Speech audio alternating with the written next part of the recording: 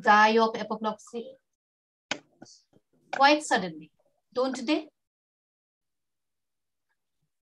Yes, but it's heredity. My dear fellow, it's a sort of thing that runs in families. You had much better say Esther Jill.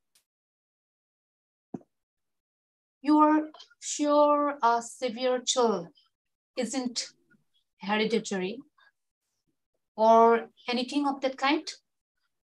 Of course it isn't. Very well, then. My poor brother Ernest is carried off suddenly in Paris by a severe chill that gets rid of him. But I thought you said that Miss Cardo was a little too much interested in poor brother Ernest. Wouldn't she feel his loss a good deal? Oh, that is all right. Cecily is not a silly, romantic girl, I'm glad to say. She has got a capital appetite, goes long walks, and pays no attention at all to her lessons. I would like rather to see Cecily. Can you make it a Zoom, James? Thank you. Yeah, is that good enough? Yeah, thank you. I will take very good care you never do. She's excessively pretty and she is only just 18. Have you told Gwendolyn yet that you have an excessively pretty word who is only just 18? Oh, one doesn't blurt these things out to people. Cecily and Gwendolyn are perfectly certain to be extremely great friends.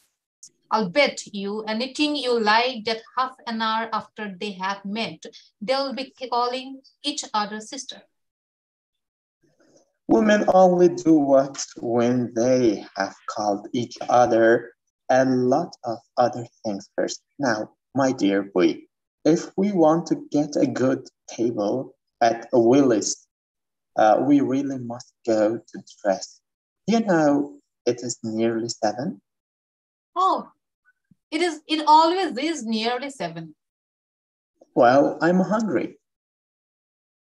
I never knew I never knew when you weren't.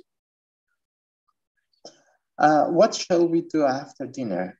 Go to the theater? Oh no, I loved listening. Well, let us go to the club. Oh no, I hate talking. Well, we might trot around to the Empire at 10. Oh no, I can't bear looking at things. It's so silly. Well, what shall we do? Nothing.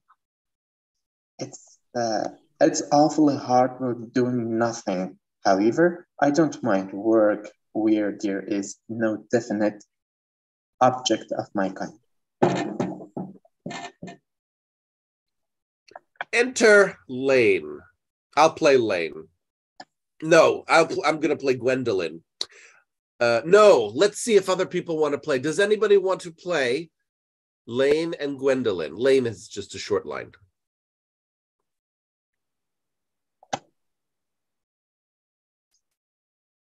Okay, I will play Gwendolyn and Lane. Enter Lane, Miss Fairfax. Enter Gwendolyn. Lane goes out. Gwendolyn, upon my word. Algy, kindly turn your back. I have something very particular to say to Mr. Worthing. Really? Gwendolyn, I don't think I can allow this at all. Algy, you always adopt a strictly immoral attitude toward life. You are not quite old enough to do that. Algernon retires to the fireplace. My own darling. Ernest, we may never be married. From the expression on Mama's face, I fear we never shall. Few parents nowadays pay any regard to what their children say to them. The old-fashioned respect for the young is fast dying out. Whatever influence I ever had over Mama, I lost at the age of 3. But although she may prevent us from becoming man and wife, and I may marry someone else and marry often, nothing that she can possibly do can alter my eternal devotion to you. Dear Gwendolyn, the story of your romantic origin as related to me by Mama with unpleasing comments has naturally stirred the deeper fibers of my nature. Your Christian name has an irresistible fascination. The simplicity of your character makes you exquisitely incomprehensible to me. Your town address at the Albany I have. What is your address in the country? the Manor House, Woolton, Hertfordshire. Algernon, who has been carefully listening, smiles to himself and writes the address on his shirt cuff, then picks up the railway guide. If there is a good postal service, I suppose it may be necessary to do something desperate. That, of course, will require serious consideration. I will communicate with you daily. My own one. How long do you remain in town? Till Monday. Good. Algie, you may turn around now. Thanks. I've turned around already. You may also ring the bell. You let me see you to your carriage, my own darling. Certainly. Lane enters. I'll see Miss Fairfax out. Yes, sir. Jack and Gwendolyn go off. Lane presents several letters on a salver tray to Algernon. It is to be surmised that they are bills, as Algernon, after looking at the envelopes, tears them up.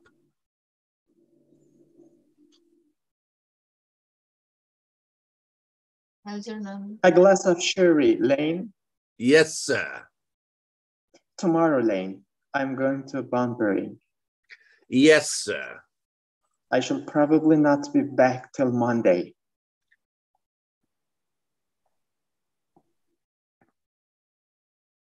You can put my dress clothes, my smoking jacket, and all the Bunbury suits. Yes, sir.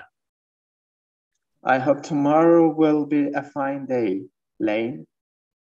It never is, sir. Lane, you're a perfect pessimist. I do my best to give satisfaction, sir. Enter Jack. Lane goes off. There's a sensible, intellectual girl. The only girl I ever cared for in my life. What on earth are you so amused at?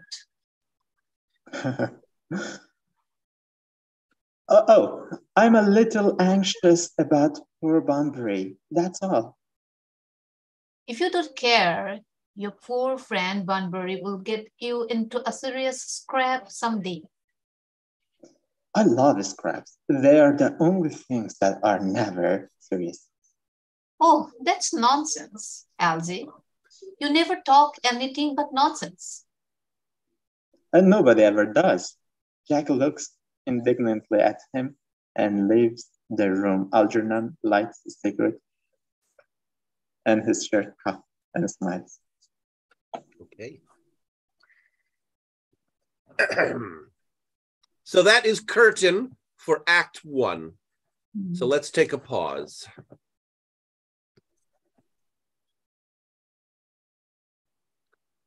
Hello, everybody.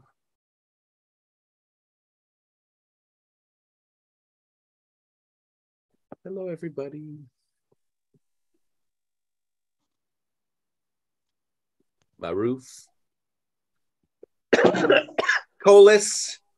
Amans. And everybody else. Hello. Nice to see you, James. Colas, have we met? I don't remember. Yeah, long time no see, maybe 1 month. Okay. Welcome back. Thank you, James. We are reading a play by Oscar Wilde called The Importance of Being Earnest.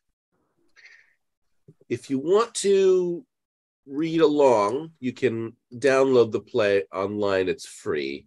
It's a old play, so there's no copyright.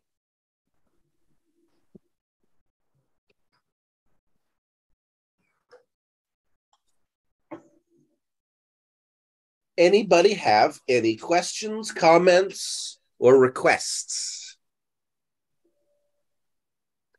Questions, comments, or requests?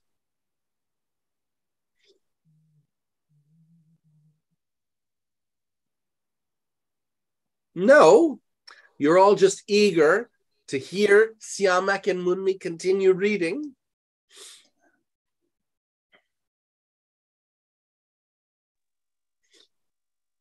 Hi, Rania. Hello, Hi, Mr. Jam. Hi, Azita. Hi, James. Hello, everybody. Nice to see you all.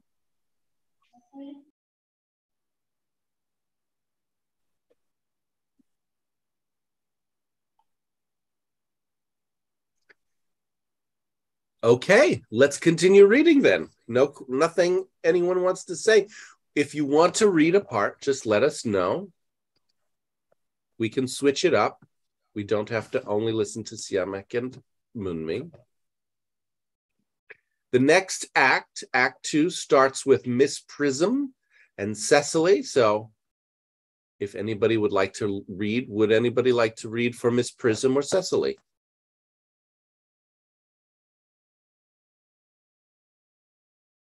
Or stage directions? Going once, going twice.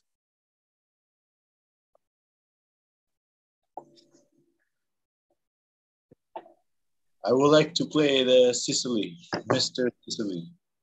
Okay, we've got a Cecily. How about Miss Prism? I will read for Miss Prism in that case.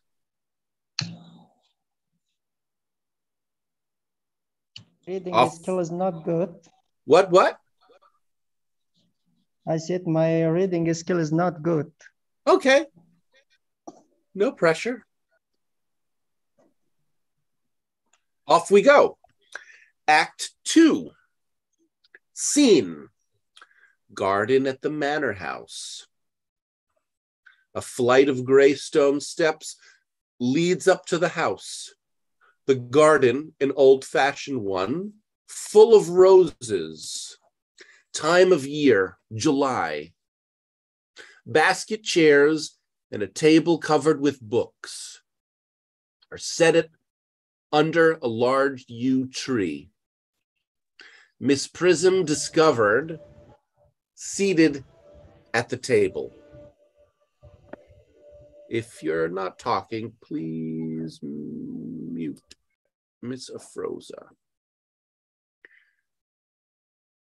Cecily is at the back watering flowers.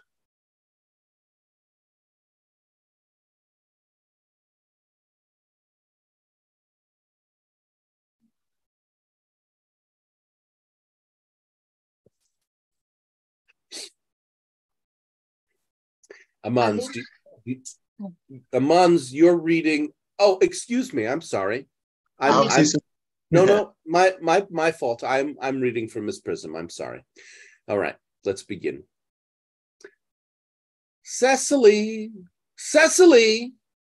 surely such a utilitarian occupation as the watering of flowers is rather Moulton's duty than yours, especially at a moment when intellectual pleasures await you. Your German grammar is on the table.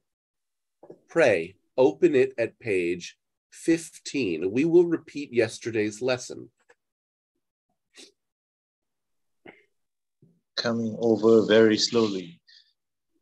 But I don't like German. It isn't at all becoming a language. I know perfectly well that I look quite plain after my German lesson. Child, you know Wow. Child, you know how anxious your guardian is that you should improve yourself in every way. He laid particular stress on your German as he was leaving for town yesterday. Indeed, he always lays stress on your German when he is leaving town. Dear Uncle Jack is so very serious. Sometimes he is so serious that I think he cannot be quite well. Your guardian enjoys the best of health, and his gravity of demeanor is especially to be commended in one so comparatively young as he is. I know no one who has a higher sense of duty and responsibility. I suppose that is why he often looks a little bored when we are three are together. Cecily, I'm surprised at you. Mr. Worthing has many troubles in his life. Idle merriment and triviality would be out of place in his conversation. You must remember his constant anxiety about that unfortunate young man, his brother. I wish Uncle Jack would allow that unfortunate young man, his brother, to come down here sometimes. You might have a good influence over him.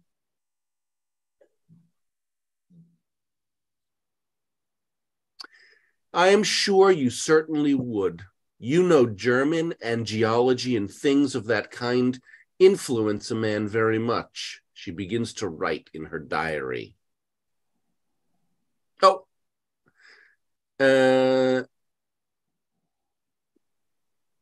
No, made a mistake. That was your line, Cecily, now Miss Prism.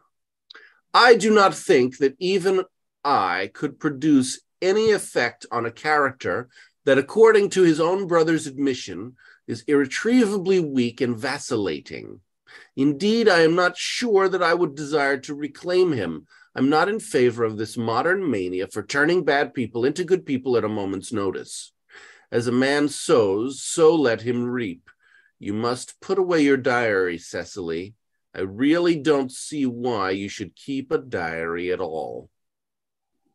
I keep a diary in order to enter the wonderful secrets of my life. If I didn't write them down, I should probably forget all about them. Memory, my dear Cecily, is the diary that we all carry about with us.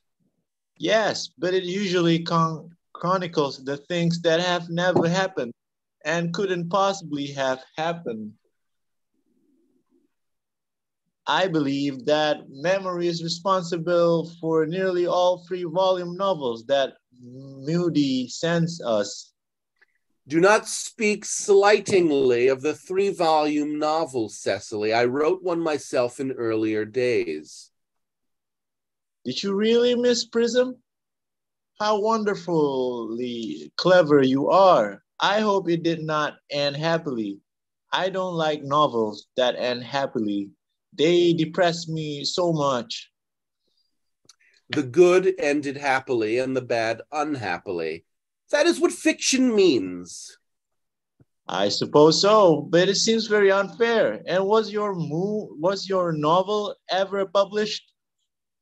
Alas, no. The manuscript, unfortunately, was abandoned. I use the word in the sense of lost or mislaid. To your work, child, these speculations are profitless. But I see, dear Dr. Chasuble, coming up through the garden. Dr. Chasuble, this is indeed a pleasure. Who would like to play Dr. Ken Chasuble? Munmi? Yeah. And how are we this morning, Miss Prism? You are, I trust, well? Miss Prism has just been complaining of a slight headache. I think it would do her so much good to have a short stroll with you in the park, Dr. Chasuble. Yeah. Cecily, I have not mentioned anything about a headache.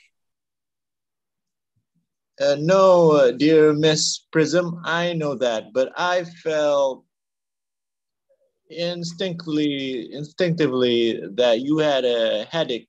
Indeed, I was thinking about that and not about my German lesson when the rector came in. I hope, Cecily, you are not inattentive. Oh, I am afraid I am. That is strange. Were I fortunate enough to be Miss Prism's pupil, I would hang up on her lips. I spoke metaphorically. My metaphor was drawn from bees. Mr. Worthing, I suppose, has not returned from town yet. We do not expect him till Monday afternoon. Ah, yes. He usually likes to spend his Sunday in London. He is not one of those whose sole aim is enjoyment, as by all accounts that unfortunate young man, his brother, seems to be. But I must not disturb Egeria and her people any longer. Egeria? My name is Letitia, Doctor. A classical allusion merely, drawn from the pagan authors. I shall see you both, no doubt, at Evensong. I think, dear doctor, I will have a stroll with you. I find I have a headache after all, and a walk might do it good. With pleasure, Miss Prism, with pleasure. We might go as far as the schools and back.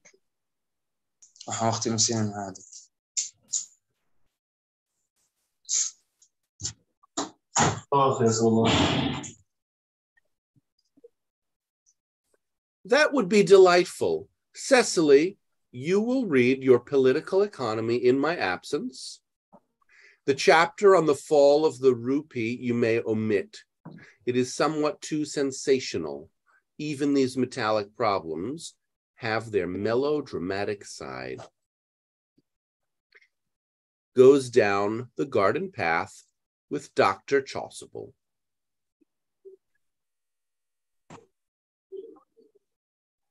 Picks up a book. Horrid political economy, horrid geography, horrid German. Enter Merriman with a card on a plate. Would anybody like to read for Merriman?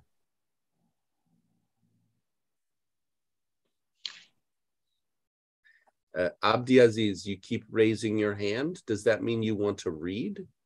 Yeah, Mr. James. Yeah, I'm going to read. Better to just say so, don't then raise your hand. Go ahead. You can read from Merriman. Where can I say? Where will I start? Which line? Now, do you see the shared screen? Do you see the play? Anything? Yeah, I see, but which line I will start? Well, it starts with Merriman, Merriman. It says, my Ernest Worthing has just driven over from the station. Let me start. Master Aaron Worthing has just driven over from the station. He was brought in his luggage with him. All up to there. That's your part. Just for Merriman. When Merriman speaks, you'll read. Now it's Cecily's turn. Aman is playing Cecily. So you'll take turns between Merriman and Cecily. Go ahead, Amans. All right. Takes the card and reads it. Mr. Ernest Worthing before the Albany. W. W. Uncle Jack's brother. Did you tell him Mr. Worthing was in town?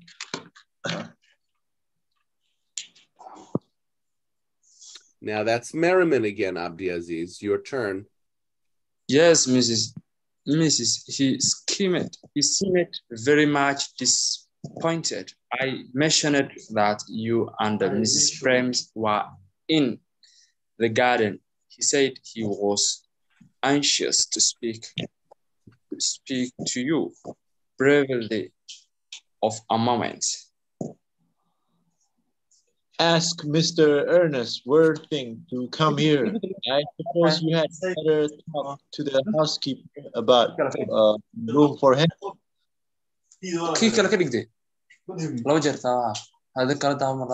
Abdiaziz.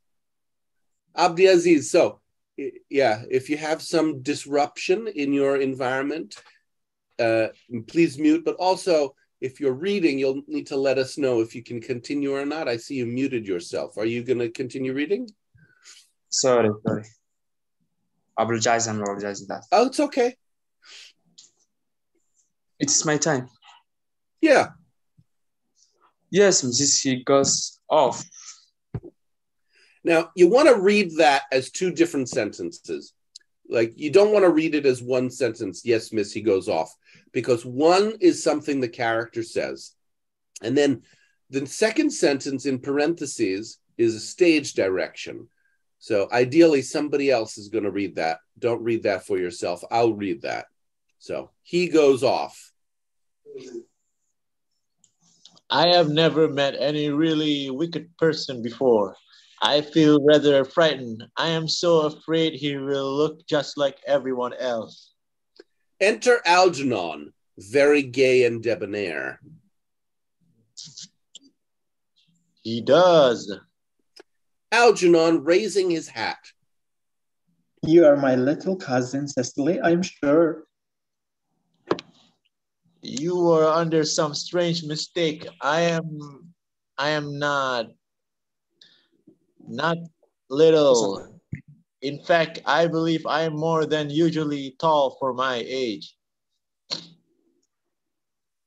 Algernon is rather taken aback. But I am your cousin. Who's Cecily? Yeah, Cecily. I see from your card, Uncle Jack's brother, my cousin Ernest, my wicked cousin Ernest. Oh, I'm not really wicked at all, cousin Cecily. You mustn't think that I'm wicked.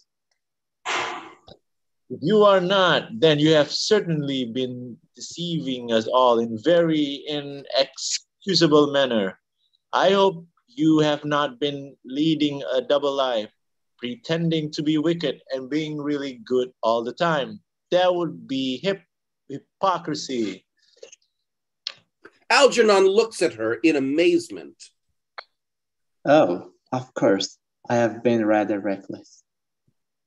I'm glad to hear it. In fact, now you mention the subject, I have been very bad in my own small way. I don't think you should be proud of that, though I am sure it must have been very pleasant. It is much pleasanter being here with you. I can't understand how you are here at all. Uncle Jack won't be back till Monday afternoon. That's a great disappointment. I am obliged to go up by the first train on Monday morning. I have a business appointment that I'm anxious to miss. You missed it anywhere but in London? No, the appointment is in London. Well, I know, of course, how important it is not to keep a business engagement if one wants to retain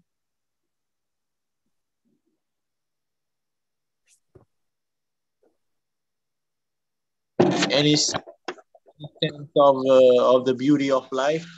But still, I think you had better wait till Uncle Jack arrives. I know he wants to talk to you about your immigrating. About my what? You're immigrating. He has gone up to buy your outfit. I certainly wouldn't let Jack buy but my outfit. He has no taste in neckties at all. Don't think you will require neckties. Uncle is sending you to Australia. Australia? I'd sooner die. I'm going to pause you there. I'm going to pause this bit there. Stop my sharing. Okay. All right. Let's take a break for, again, questions, comments, or requests. I want to ask you, Mr. B, why the scene called gay and the word gay there? Yeah, because the word gay used to mean happy and more like presenting as being happy or happy-go-lucky.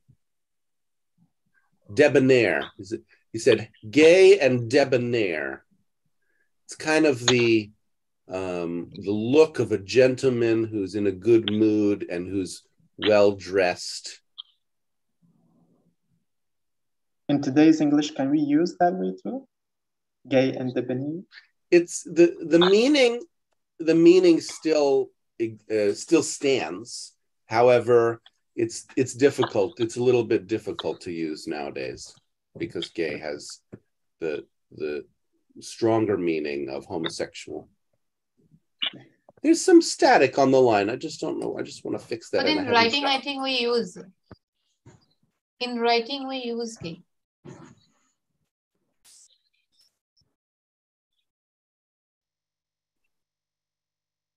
I mean, I have used. How have you used it? In poetic, somewhere, maybe, I mean, in school only, I'm using some. And as a, in answer, I don't remember exactly where, but I have used many times in poetry. Sure. And students got confused. What's that? Then I had to again explain. It's generally not used anymore because of the stronger meaning of homosexual, but it can be. It's most often used in a ironic way to mean happy.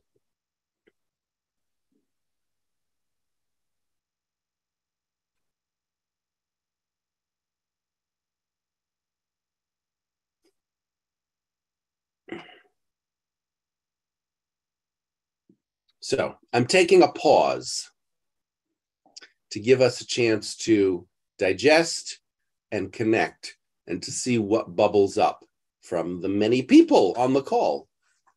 Look at all the many glorious people gathered together here to listen to our play and the play and to talk.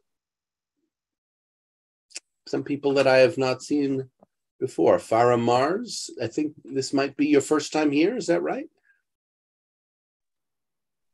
No, sir, this is not the first time. It is about, I think, 5 times that I am joining in this group.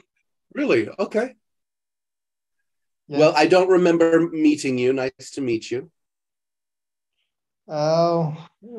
Because usually I am not regularly.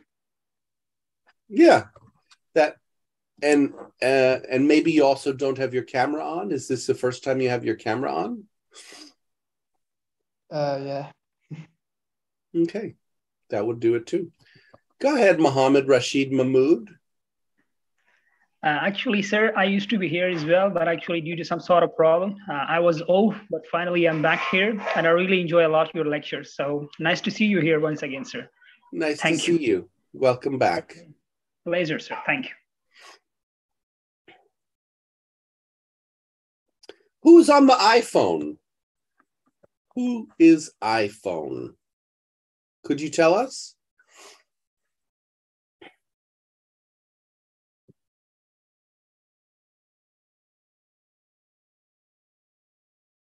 Okay. Mystery.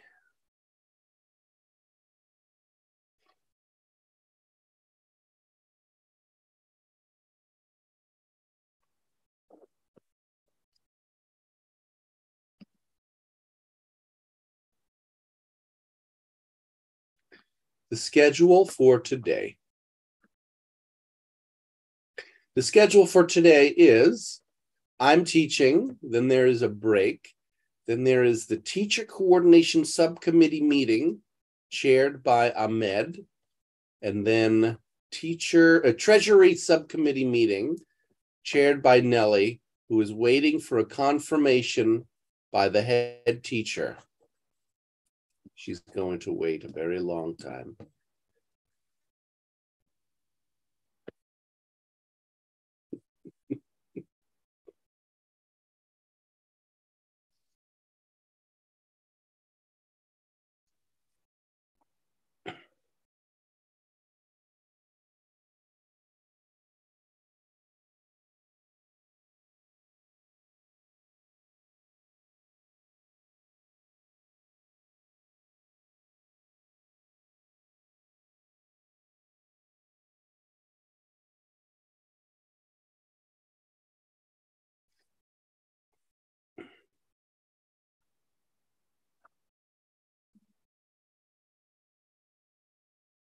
I have a prediction that Ahmed will not come today. I have the same prediction. So we can join together in our fantasy. Or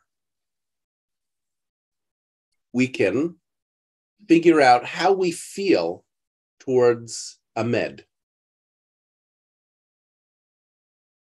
How do you feel towards Ahmed?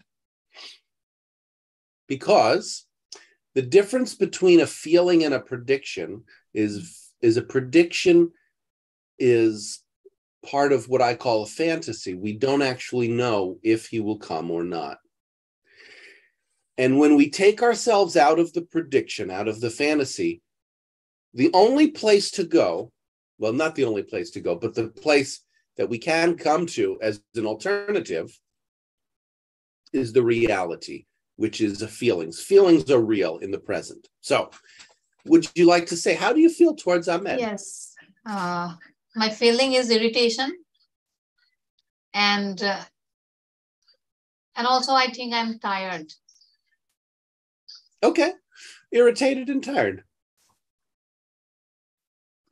And that would take us into a negative prediction. So the alternative, again, is to just be irritated, just be tired, and then to be at the edge of the unknown. We face the unknown. We just don't know.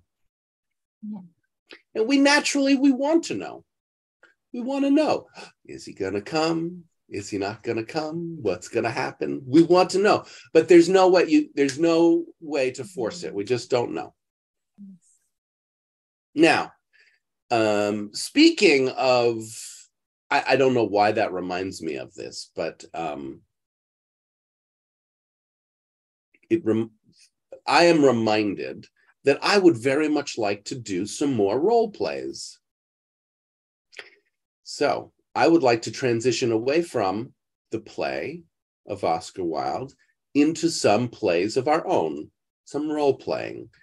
How does that sound? Was that okay? Would you like to do some role plays with me? Yes. Sure. Yes. Aso says yes. Moonmi says yes. Siamak is nodding yes. Yes. Okay. Great. So with a role play, I like to do set up just some basic structure. Who's in the role play? Who the characters? Where are they? And what is happening?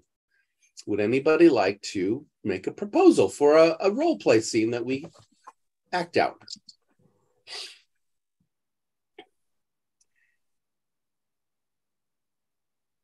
Yesterday, we were doing some role plays in Nellie's class. I don't know if you watched, if you were here, or if you watched the video. And I played the character of Eric on a date with Cyril. Moonmi played the character of Cyril, and we went out on a date, on a dinner date. It was very exciting. We could continue doing that drama and see where that takes us, or I'm open to that if nobody has any other suggestions. Does anybody have any other suggestions for scenes?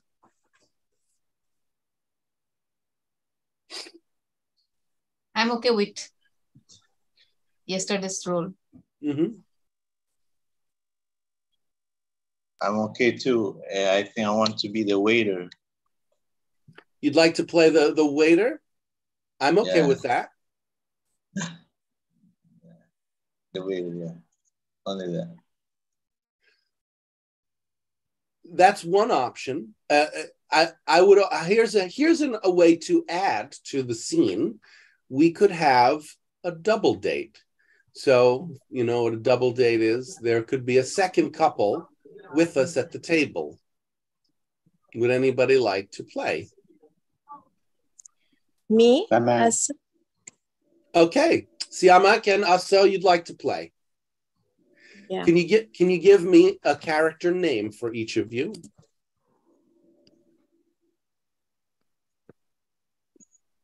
Siamak, do you have a character name?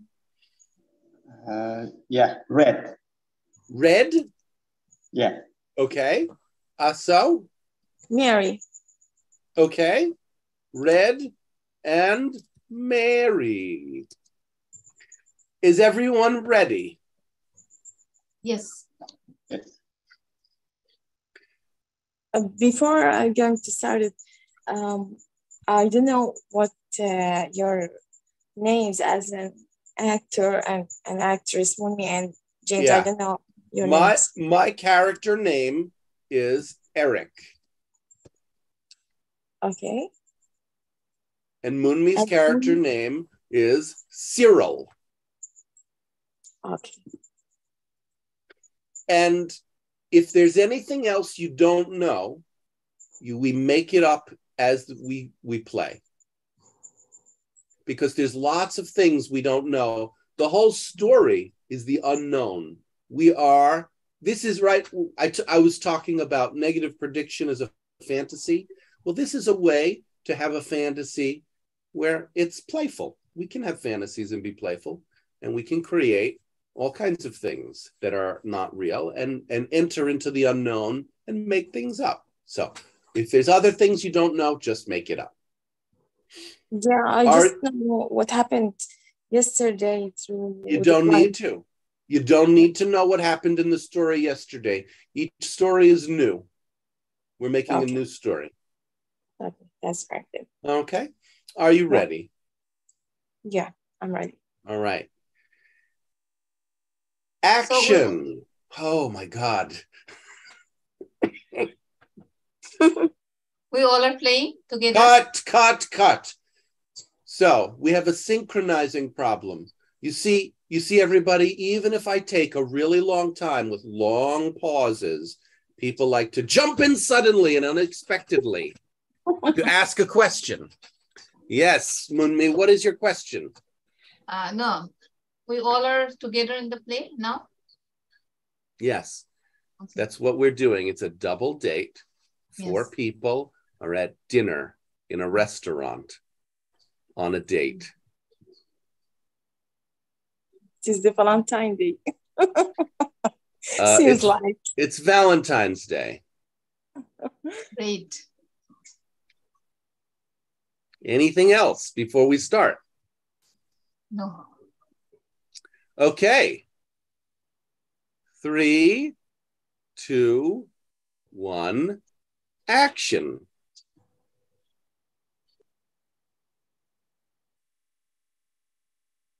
Happy Valentine's Day, Eric. I love Happy you. Valentine's Day, everyone.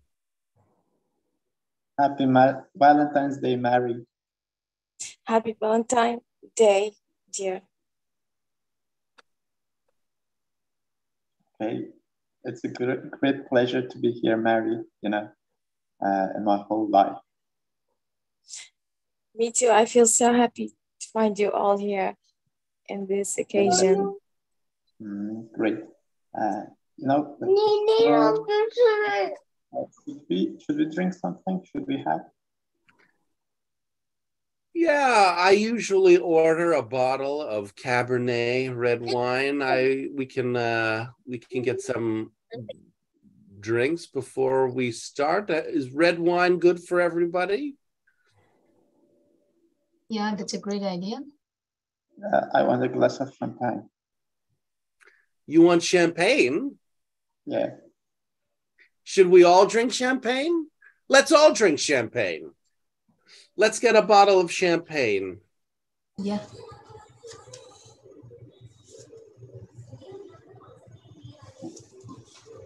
Should I call the waiter? Yeah, go ahead.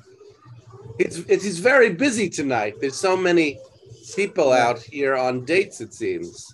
Yeah, I can see a waiter here. Waiter, please.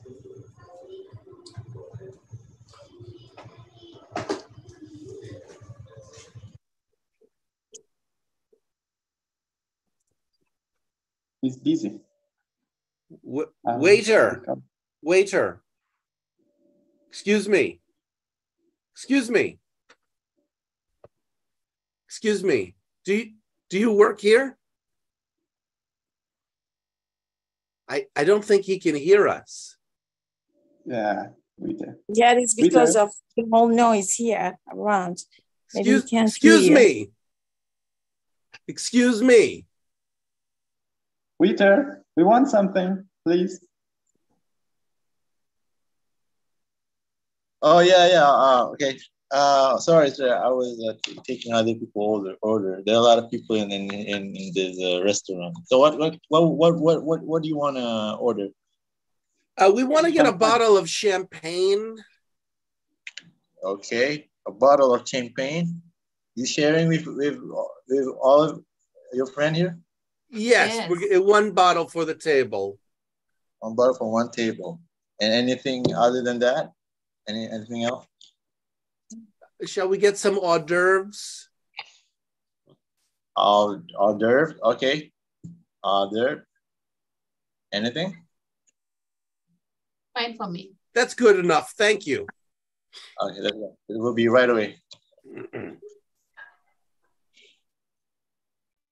He seemed a little bit rude. Yeah. Or maybe he's busy. Hey, I heard that. I'm not rude, okay? Oh, I wasn't talking about you. Sorry. Oh, then I misheard. Yeah, I'll get back standing the order at the kitchen. Thank you. Yeah, overhearing too. Keep talking. Oh my God, that's the rudest waiter I've ever seen. Maybe he wants to be free because it's Valentine and he's working. And in the restaurant, he's putting on a sunglasses, a pair of sunglasses. Strange. Anyway,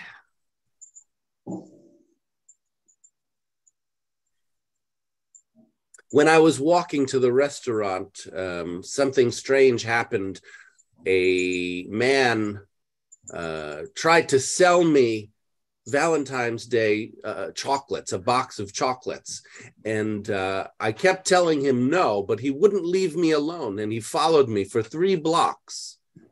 No way. But why didn't you buy, Eric? You don't like giving me chocolates? You want me to buy you chocolate from strange men on the street who... Oh, okay, that's a good decision then. No, What are no, you no. going to- I'll go out and find him right now if you like. I'll go and buy your No, chocolate. that's I fine. would hate for you to feel slighted. That's fine. No issues. But what are you Mary, going to give me? Mary, darling, you like chocolate too?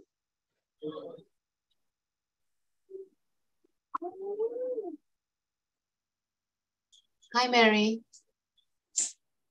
Yes, I'm here. Well, I can't figure out what are you saying. Can you repeat that? Because it is so much noise here around. The music, sound of the music, and those people who keep dancing, and I can't hear you. Can you just, honey, repeating that?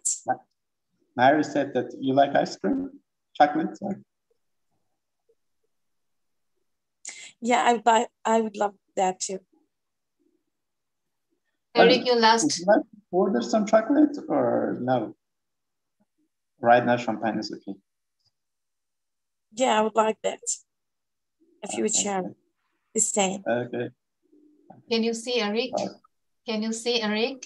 How Red is caring for Mary? I'm jealous.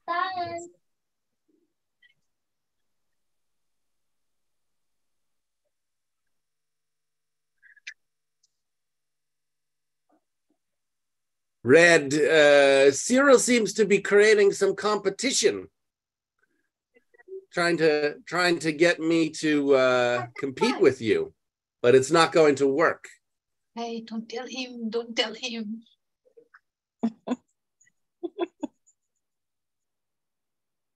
See, you don't have any surprise for me. Oh my God, I've missed that. Well, don't say that. Maybe he is just hiding something special for you, but not now. Maybe between I you don't and him. know. Just wait and you will see. I guess he's hiding something more special. Last year he gave me a bunch of beautiful red flowers, I remember. Fresh Mary, red you remember roses. what did I give you last year?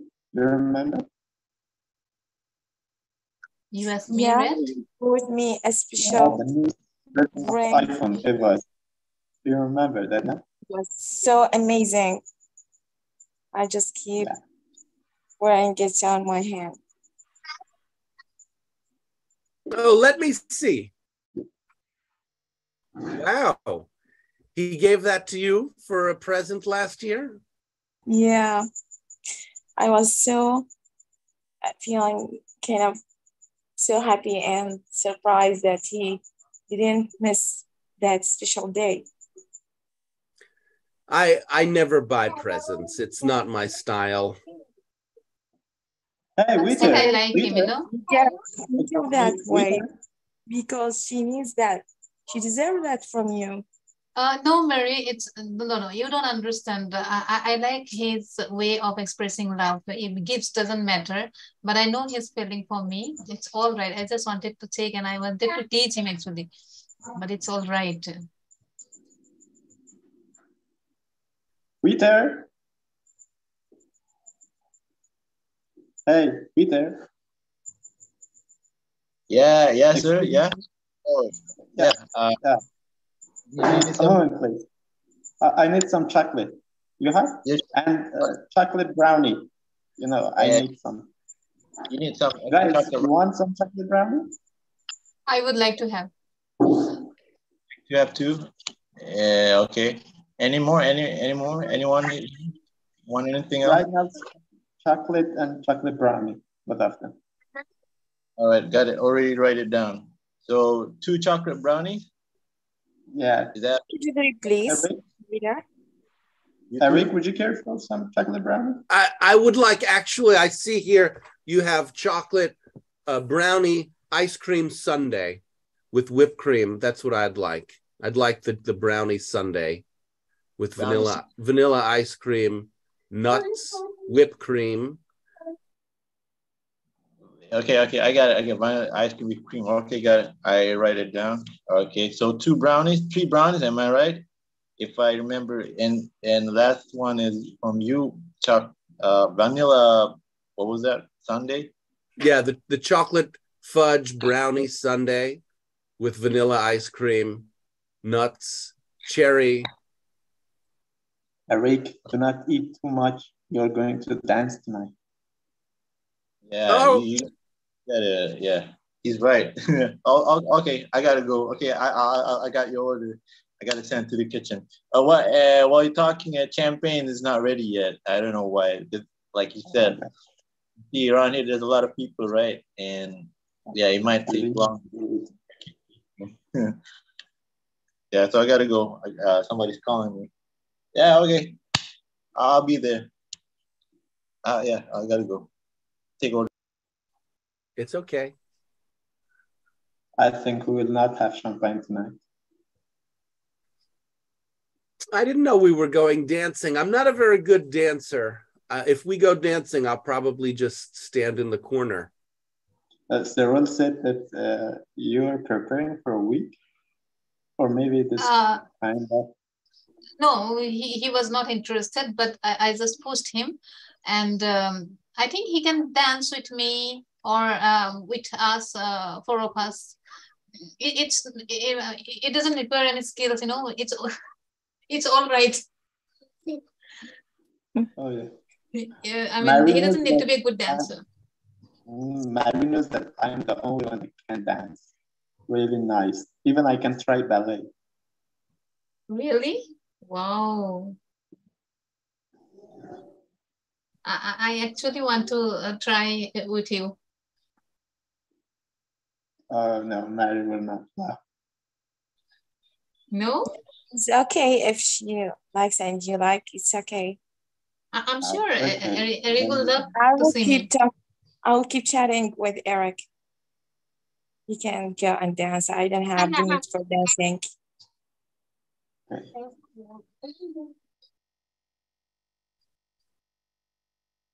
Oh yeah, chocolate brownie So is here Red, finally.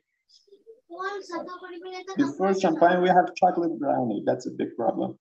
What kind of waiter do we have?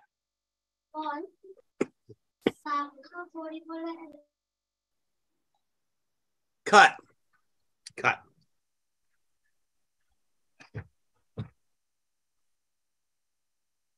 Debrief time. Debrief is when we talk about the role play, what it was like to be in the character, and what other people thought about the character's performance and the story. The actor's performance and the story. So, any thoughts about this role play? Well, for me, It was great. yeah, it was great. Yeah, Mr. Alicia said. And yeah, It was great, but the waiter was very busy. So? He didn't bring the orders. Yes, so? Yeah. Well, it's true. He will do it in the next scene. What's that? I said he will do it and get the order so as soon as possible in the next scene. I liked it, but I find it difficult to carry on with poor people. The reason that you're finding it difficult with 4 people is because as actors, you're not listening to each other. You're creating a synchronizing problem. You're all trying to talk at the same time. And that's going to create a problem.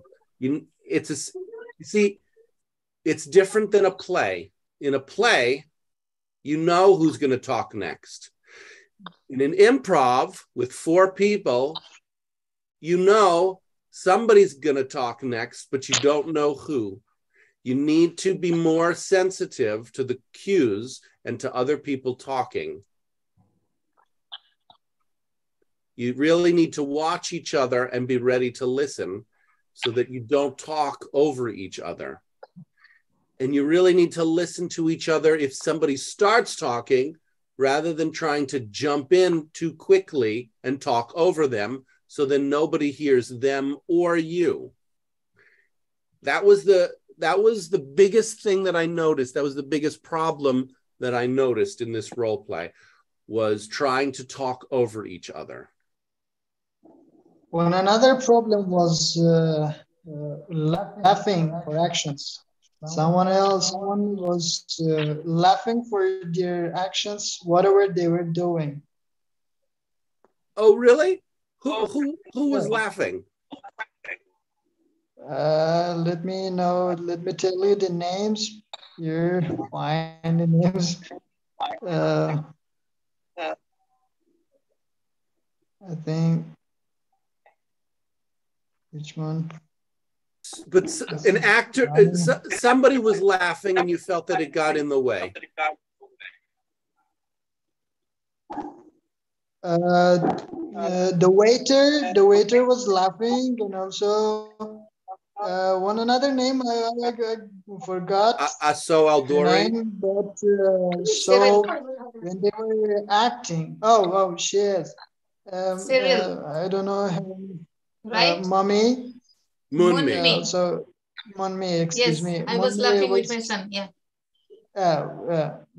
Yeah. So when you were acting, and so you were laughing for your action. Yeah. That certainly can be a problem. I didn't notice it too much, but that certainly can be a problem. Yes, and I was distracted by my son also. Yeah. Yeah, her son, because he came. Any other thoughts about this role play? Well, for me, while four of you were dating at the restaurant there, like you said, it was busy, right? And yeah, then the waiter came at you all and take your orders, and he brings the orders to the kitchen, and it takes longer time to get the order that you ordered, the champagne, right? And because of that, that's why sometimes I came in late and just to that's what Amans. That's what happened in the story, and that was fine. That worked with the story. So you don't have to explain the story. The story is kind of self-explanatory. I like the character of Eric, like not giving gifts and all, not a typical lover. And then also Siamak's, Red's fear for, if he will dance with Cyril, then Mary can, Mary might feel bad or something. So he was conscious. So the attitude also I like. I want to point something out. I don't know if this will make sense, but when people are talking in an improv, there is a focus. There's a focus, even if there's multiple characters. There's only one focus. If you split the focus, then the audience will split their attention, and that doesn't work. So the focus is going to be the main thing that's happening. For example, if the waiter is talking, that's the focus. Now, there was no focus. The tension was dropping. And so I brought in a story. I brought in a piece of information. My character said, he told a little story. Inside the story, he said he was coming to the restaurant and somebody tried to sell him chocolates. And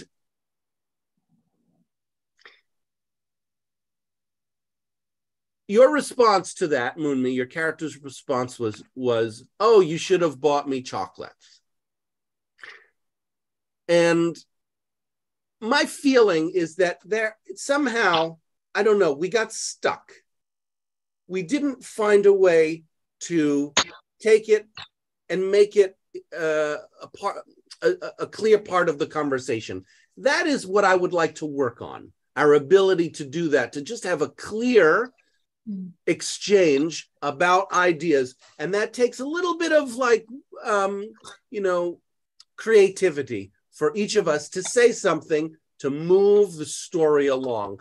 That's what I want to practice, how to move the story along rather than to just get stuck. Yes, we're on a date. Yes, we're at the restaurant. Yes, we ordered some food. But what's the story? Is the story that there's a boring waiter? Is the story that we have people who are jealous and trying to compete with each other? Right? We didn't really clearly get the story going. And that's okay. We're learning how to do that.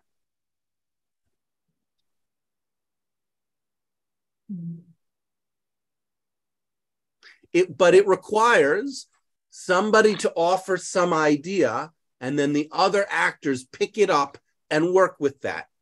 And that takes a little bit of skill to realize, to have the idea and then to put it into action, and for all the other actors to play along, to understand that's the idea and to play along. Takes a little bit of skill not to change the topic in a way, like we do in open conversation. Same thing in the role play. If you change the topic, it will kind of take the energy out of one thing and slow us down. So we work on that. Shall we try another one? Yeah. Yes. Do you have any ideas for? Please, Mr. James, I have a thought about the previous play. Yeah. I see serial, actually, I can see serial character in all the series and films. I can see the, Moni, don't take it personally, okay? We talk about the character. I can see the character of a woman who tries to have everything. She tries to have the love, the presence, the happy time, and to have to take.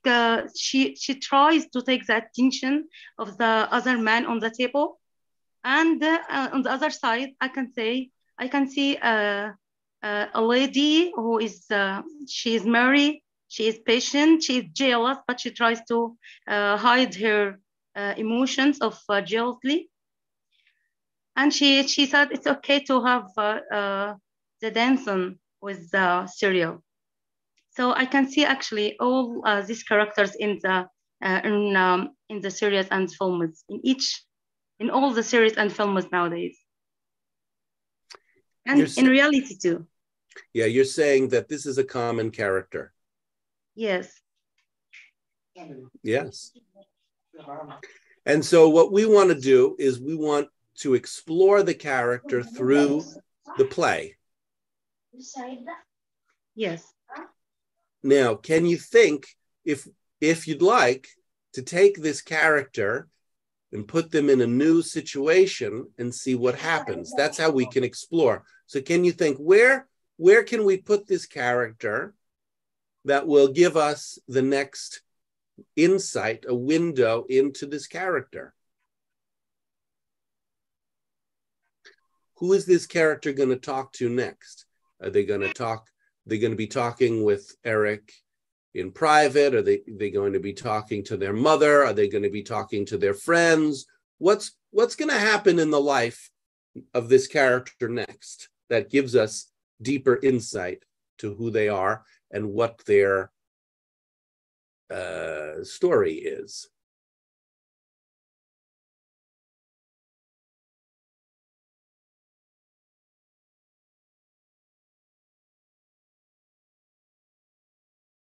You know, in story writing, there's three main conflicts that every protagonist, every character has. Either they are in conflict with another person, or they are in conflict with nature, the world, or they are in conflict with themselves. So who is Cyril in conflict with? Is she in conflict with her boyfriend who doesn't give her what she wants? Or is she in conflict with herself, creating problems for herself when she dates? What is the story of this character? She seems that she is in conflict with her boyfriend. Okay, So you'd like to see maybe more scenes where she gets to explore the conflict with her boyfriend?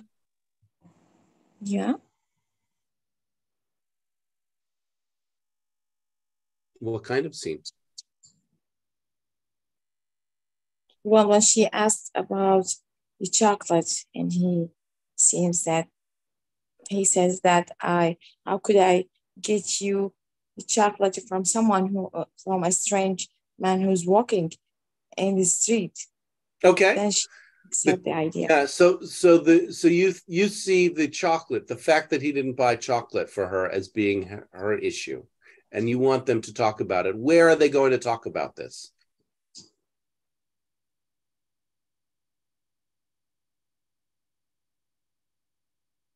At the same restaurant? Oh, at the same restaurant. Okay. A different day or same day?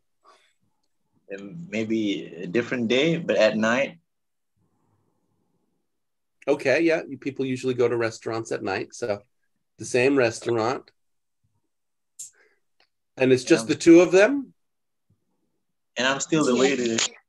And you still want to be the waiter. Okay. Let's give it a try, shall we? Yeah. So would we return back to the same restaurant? Well, I think the idea is that it's just Eric and Cyril this time. Okay, so it's supposed to be in another place, right?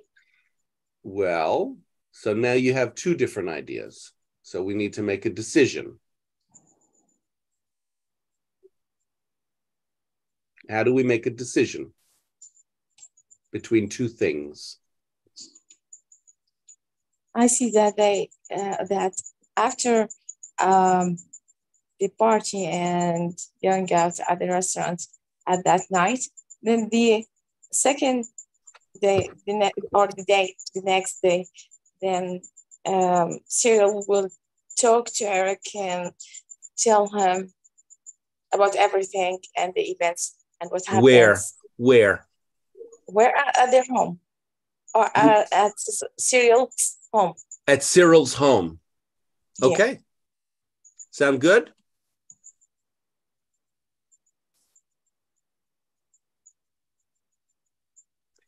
I'm not hearing any objections, so I'm okay with that. Are you okay with that, Munmi? Yeah. Okay, let's try it out. We're at Cyril's home. It's the day after Valentine's Day.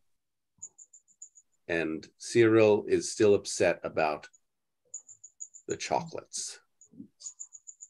Ready? 3, 2, 1, action. Hi, Eric. Come in. Have a seat. Hi. Hi. Hi. Hi. Hi.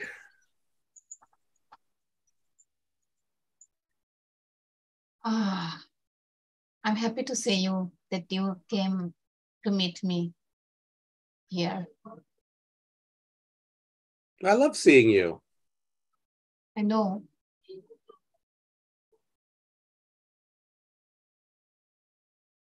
You know what? Just sometimes I feel just saying is not enough.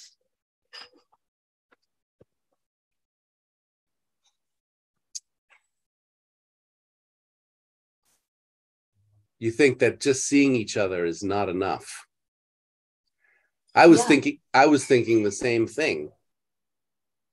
That's why you invited me to your apartment, isn't it? Yeah. We have been together for 3 years.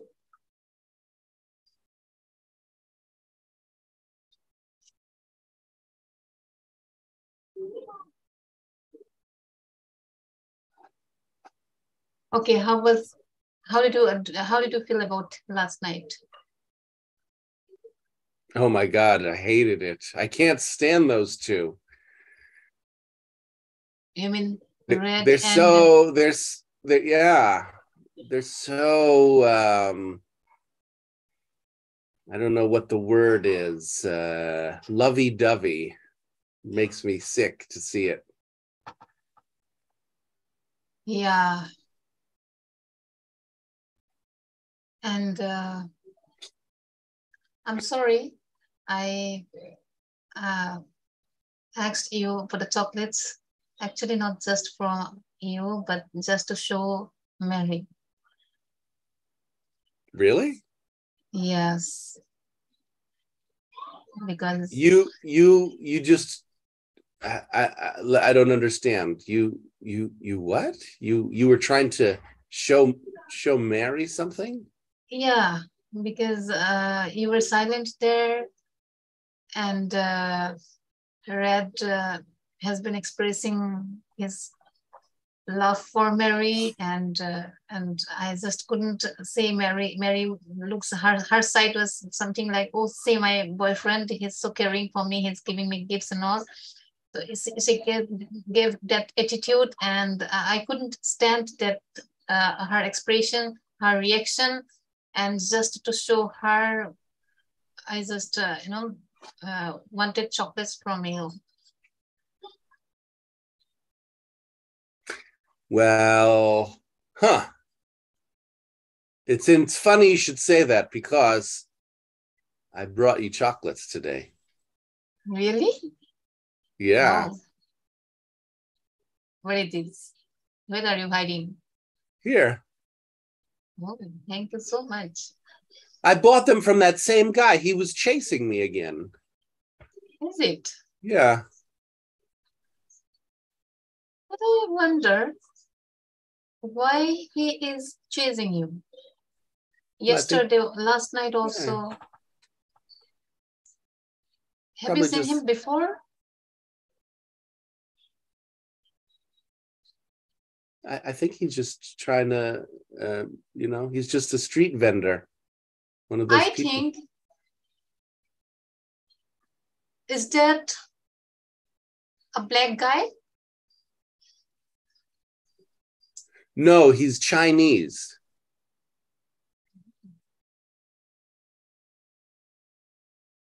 One man used to stand in front of my university, and he used to follow me, and he continued to follow me for 15 days, 2 weeks. What? Yes, I'm so scared of telling you, because I don't understand. How can somebody follow you for 15 days? Yes. Where does he follow you? What does that even mean? After the first day, wouldn't you call the police? What are you talking about? Followed you for 15 days. It sounds like you've been traveling through the desert.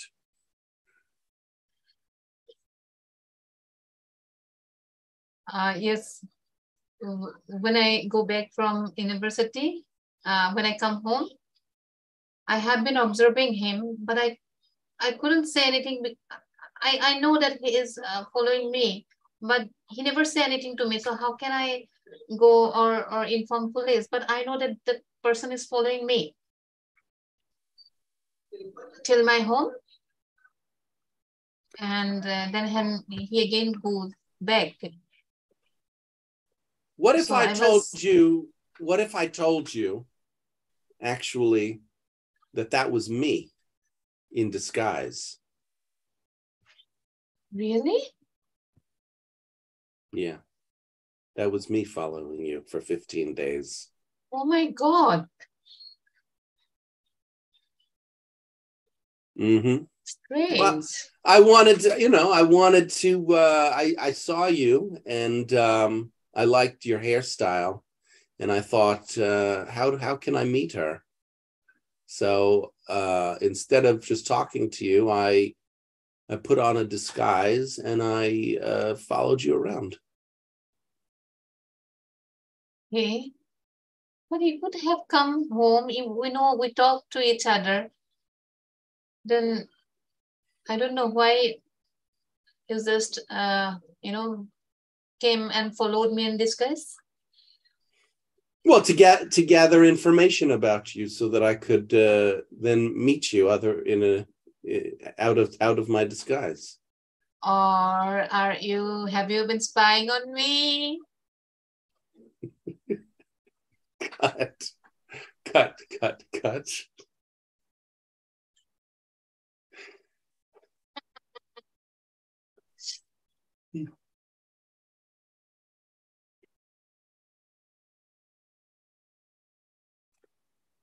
Well, story writing is not an easy thing to do it spontaneously and to make everything make sense. What do people think? What are people's thoughts of that scene? It was really amazing and enjoyable at the same time. Sorry, go ahead. Yeah, it is so amazing. Both of you do it perfectly, as if there were a text and you memorize it, and it works so perfect for both of you, because it depends only on your imagination at the same time and what each of you is thinking to say at the specific moment you are going to say it as your turn. Well, it's true. We need to make it up on the fly. It's true. Yeah, there's just was a harmony, a match. Yeah. Also, do you want to be able to do that? Do you want to be able to make things up and figure out what to say appropriately in the moment? Do you mean I can do it or not? I'm asking you if that is an ability you want to develop for yourself. No, I like the way I'm just analyzing and saying my feedback about the scene. I love so much. And you're pushing me aside and you want me to do it, but you don't want to do it yourself? No, I love that. I love doing that. I love acting in general, actually. Great. So we have some time. Maybe we'll get you to do another scene. Anybody else have other thoughts about the scene that me and Moonmi just did? Sorry, go ahead, Alyssa. Okay, first of all, my thoughts are about Eric. Eric's a creep. Eric's what? Eric's a creep. A creep. Stalking Hero for 15 days just to get her to know, get her information. I was like, bruh. And I like that he switched it up. Like, I thought that Eric would remain as not the typical romantic guy, but it turns out that you actually surprised her with chocolate. And also, I like that Cyril just plays along with it as well, especially the part about the creepy guy. And then you also made it a twist. Like, that creepy guy was actually, that was a great turnaround. You like that twist.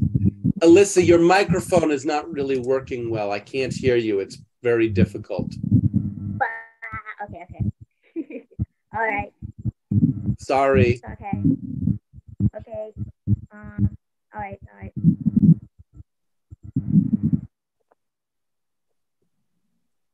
Yeah, so there was a twist. There was Eric was a romantic guy, and then he revealed himself to be a creepy guy, and created some interesting movement. Plot twist. Go ahead, Amans. Yeah, it was a plot twist. Suddenly there was a plot twist. Actually, the guy who sold the candy at night, sell the chocolate to Moonmi's character is actually actually Eric. But it's like a plot twist. It was a surprise.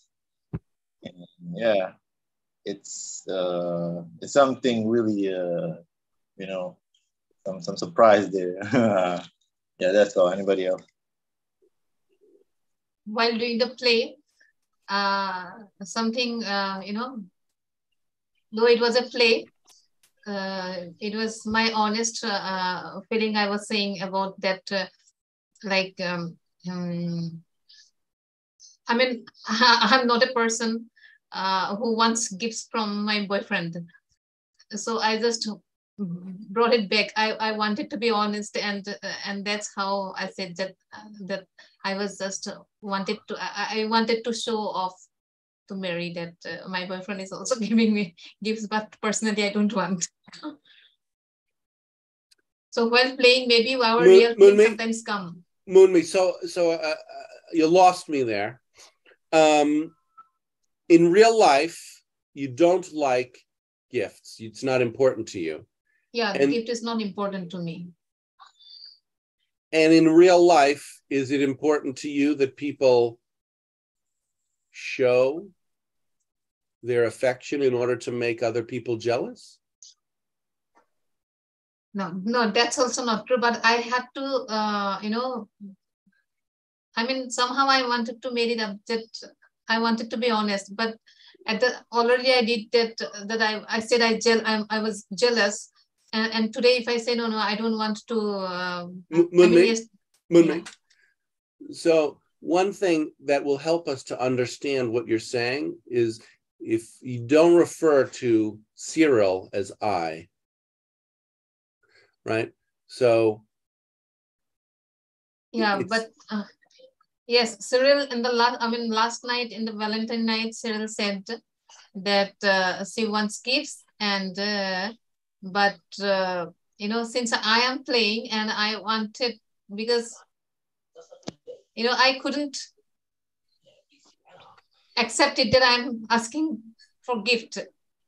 So I made Cyril say that Cyril was jealous of Cyril actually wanted to show off in front of others that my boyfriend is also, you know, he also gives me gives her gift. But in reality, she doesn't want. You're mixing together I with Cyril again. So, yeah. So I really want you to separate those two. Okay. We are not our characters, because once we become our characters, then we can't play anymore. Yeah, that's true. Right? We're giving ourselves the freedom to play. So don't let yourself be influenced by your character. Don't think that you're a bad person just because your character does something bad. You're not a bad person. You're not Cyril. Yes. But sometimes it is very difficult. Well, it's difficult because it's difficult because you're thinking that playing a character in a fictional story somehow means something about you, but it doesn't. If you play the murderer in a story, you are not a murderer. Yeah. If you play no buts. If you play a cheater, if you're cheating on your boyfriend in a story, if your character's cheating, it's not you. We really want to separate those out very clearly. Otherwise, we cannot play. And we need to really feel that character that as if, yeah, I mean, I have to forget about myself and I have to feel like, yes, I am Cyril, I'm like that. Yeah. For that time period, you're playing somebody else. Yeah.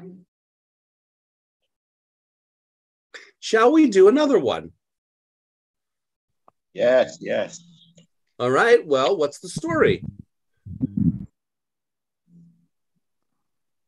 So is the time for starting another story or giving you feedback? Which would you like to do? Exactly. Let me give you feedback that sure. This you played very well, especially on that time that Moonmi started another story, or it changed the story. On that time that you said that someone was trying to sell me some chocolate, but you got stuck there. But Monmi started another story that someone else was following me. That started another story. That was very good skill. I think that was very good time to change the story, and that was a very good play. You liked that the story changed at that moment from the person selling chocolates to the person following around Cyril. Yes, exactly. Because you two were stuck there and you didn't have anything to say. But Monmi changed that someone else was following her. And you two went to another route of story and started saying something else. Great. So we can practice that. Yeah, we can practice always adding the next part in the story. Yeah, very well. Very good. You've got to always bring in new information or else the story dies. The story is built with new information that we think of and bring in our characters. So let's practice doing that. And actually we're doing that right now as we try to think of the next scene. Right.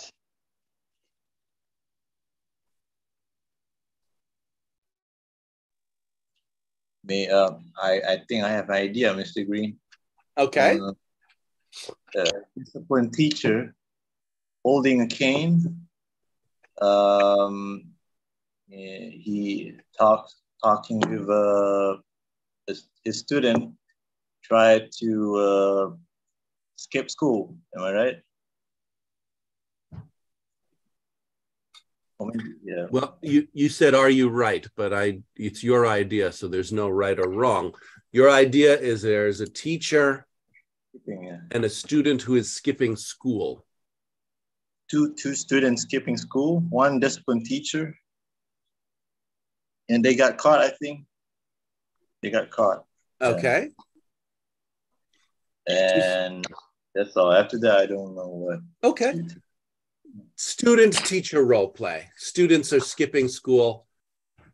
Teacher is disciplining them.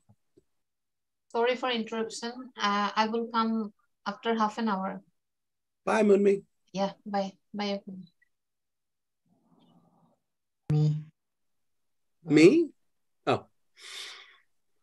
Me also, as student. Me too, as well. I think Faramars, you were not saying me, you were saying bye Moonmi. Yeah. Yeah, I said bye Moonmi. Yeah. Okay. Yeah, just clearing that up.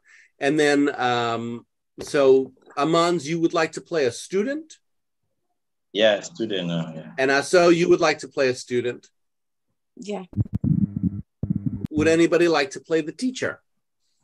You will be the teacher, James. You want me to be the teacher? I can be the teacher, sure. Shall we go with your character name, Dante? Is Dante on the student?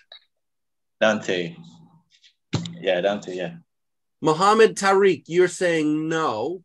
Would you say something rather than using the symbols if you want to actually say something?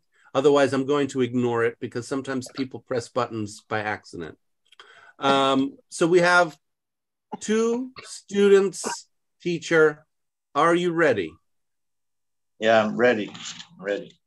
Well, actually, I want to get clear. Where is this conversation happening? In the classroom? Yeah, and in your detention. Is that right? The room called detention room? In your... Sure, in detention. Detention is a place where students go when they are in trouble and they have to stay at school. So it's both a place and how do I say it? Like a period, like lunch. Like you have lunch in the lunchroom, you have detention in detention. So it's in detention and they're being detained at school as punishment. Great. Okay. 3, 2, 1, action. Mr. Green, no, I was trying to, you know, I was trying to. You see that small shop there? Yeah, I was trying to buy only drinks there because the canteen per guy don't want to sell drinks to me, and that's why I try to, go out from school. Dante. Yeah. This is detention. No talking. Okay, Mr. Green. Cut. I'm not Mr. Green. See, the point of choosing a character name is so that we can have a different character than who we really are. My real name is Mr. Green. And if you call me Mr. Green in the role play, that locks me in to being my character, and I'm not doing that.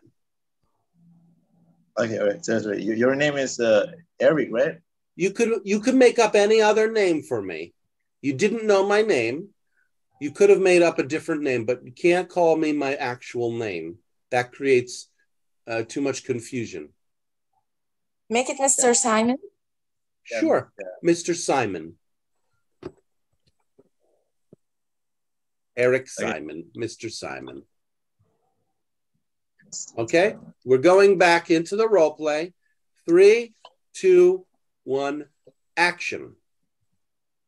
Okay, Mr. Simon, I will, I will not talk. Dante, don't talk about not talking. Just don't talk. No talking in detention.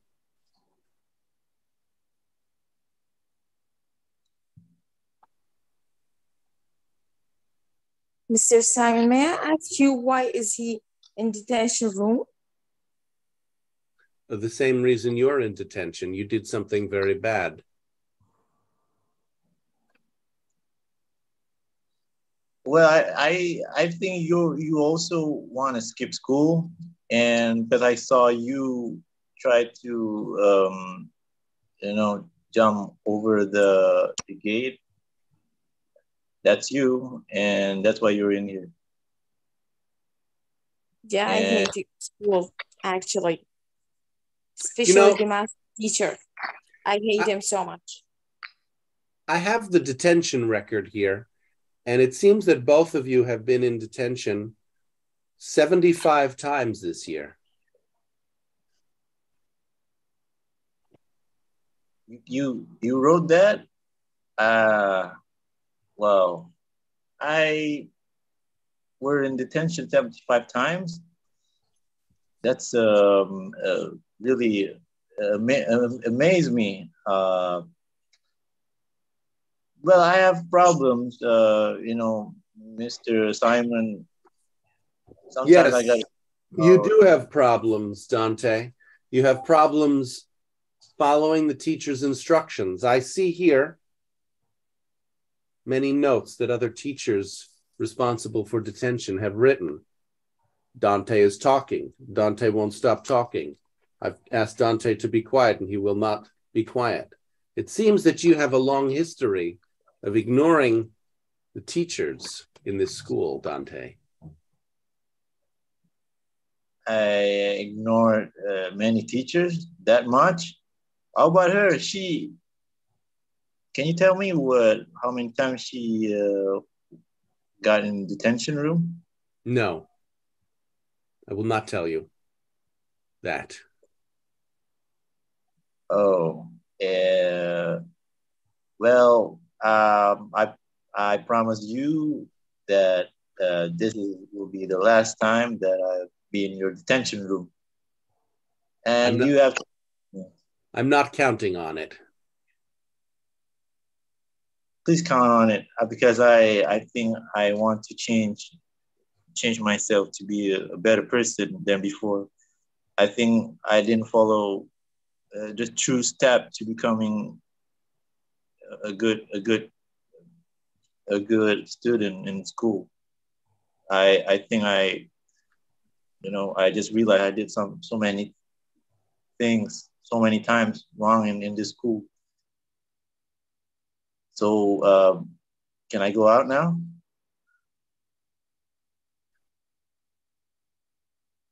Over her. What? Well, actually, based on your words, it's obvious that you are not going to change at all. No, you cannot go out because detention is not over.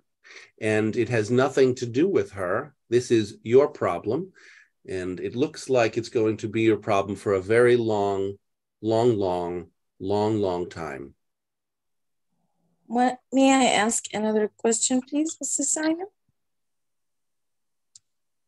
For how many hours we are going to stay here in detention room? You have been in detention quite a bit already this year also. I think you know what time detention ends. Well, actually, I'm new. What time does it end? And because my parents need me to eat lunch at home, and they're probably worried at me, and you don't want them to, Since you are not following my instructions, I'm giving you both another day of detention. So I will see you again here tomorrow. Tomorrow. So if I get you right, I'm seeing you tomorrow with her. But okay, that's good. So am I still can go out now, or I'm still stuck? Cut.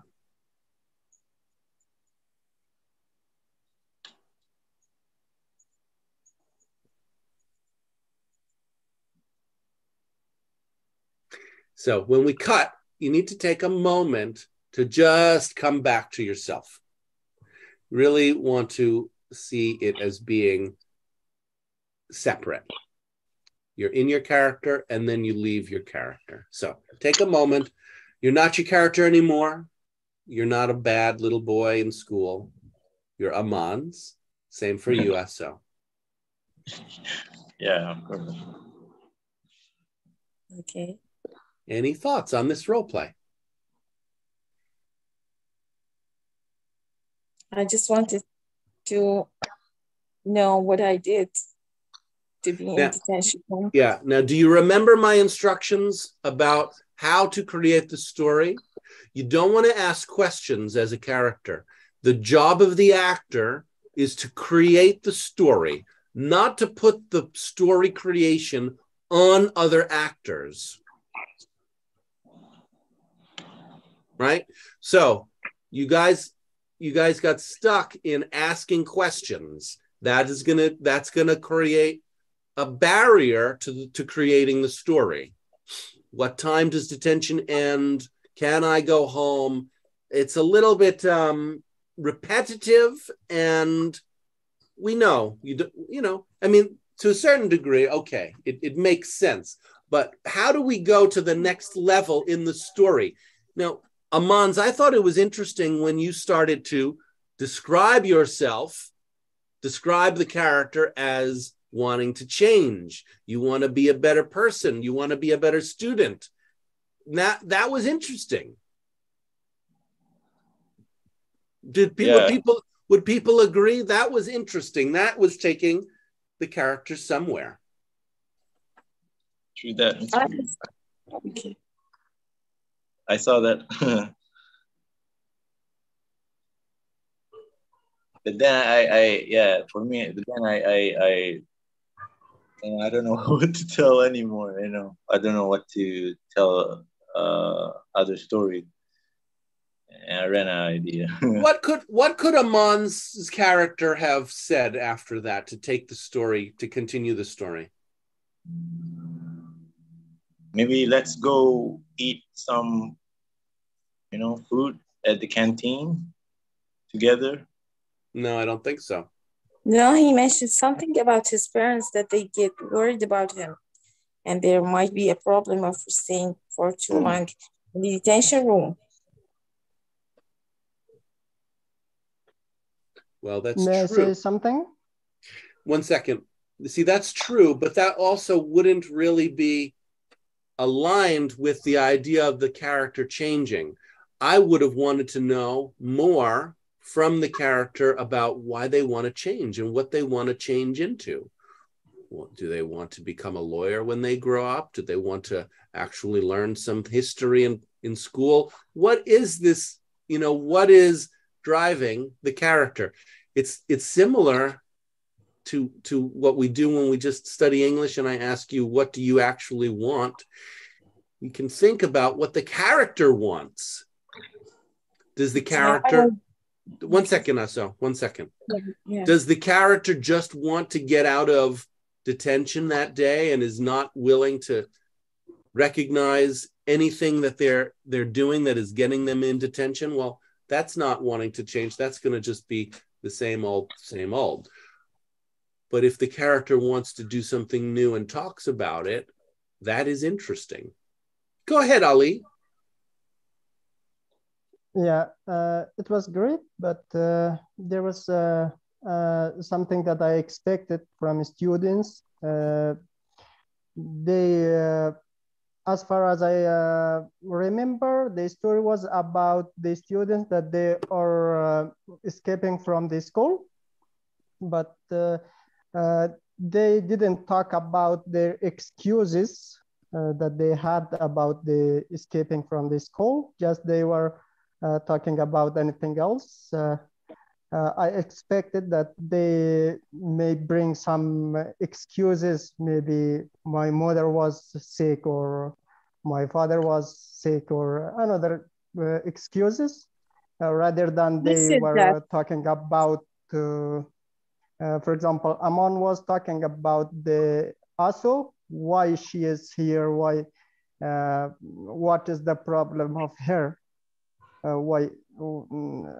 I think it was some problem in this role play. May I say something about what you have just mentioned, Ali? Okay. What I mentioned that I hate my maths teacher, and that's what makes me escape from school times. Mm-hmm. One of the excuses that I did mention.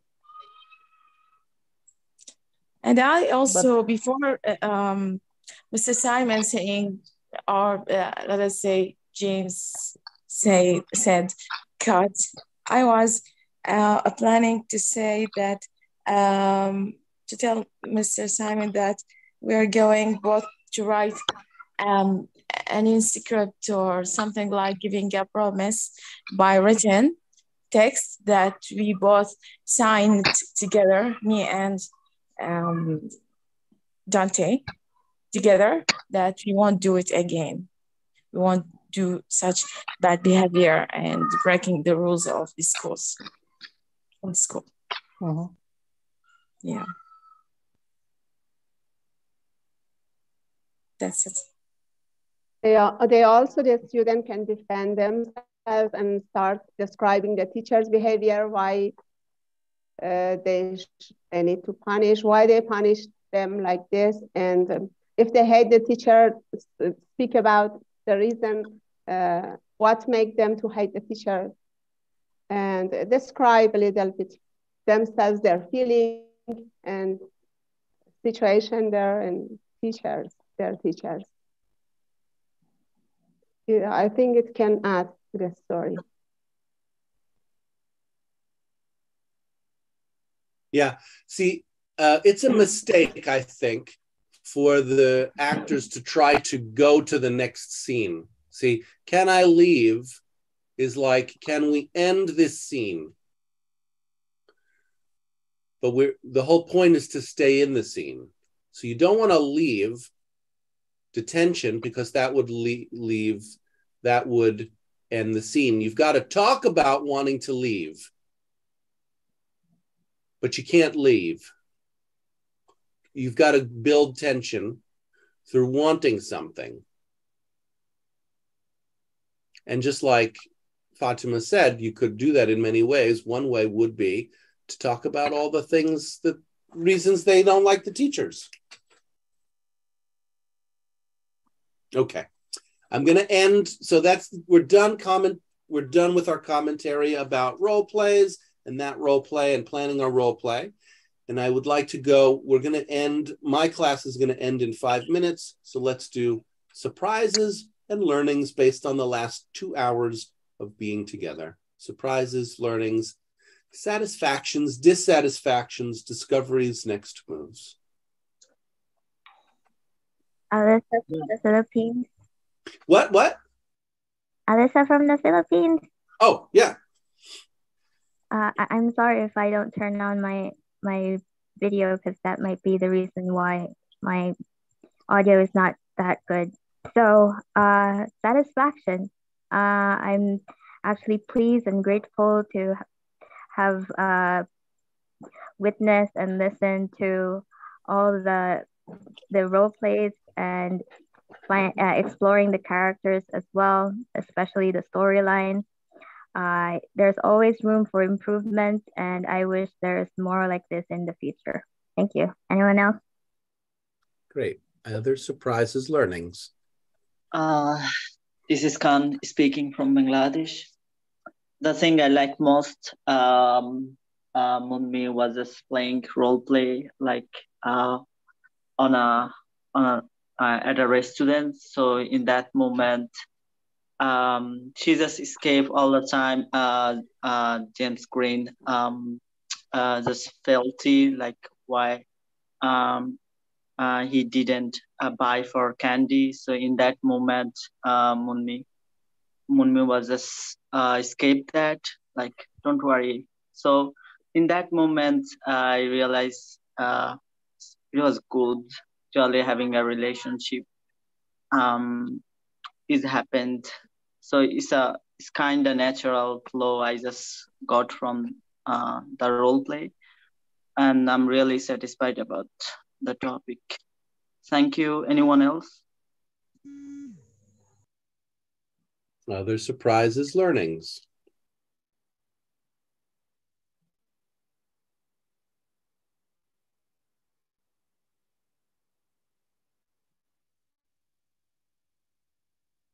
Satisfactions, dissatisfactions, discoveries, or next moves. A satisfaction, as I feel satisfied from making these role plays. We are getting enjoyment with you, James, and at the same time, it got a real impact on our conversation, and it creates a kind of imagination, and it should be specific and correct for the position, for the situation we are presenting and acting. So it makes us even thinking what we are going to say, and so it carries many benefits for me, and I guess for the others as well. So we are feeling so happy with you each and every day, and that's it. Anyone else?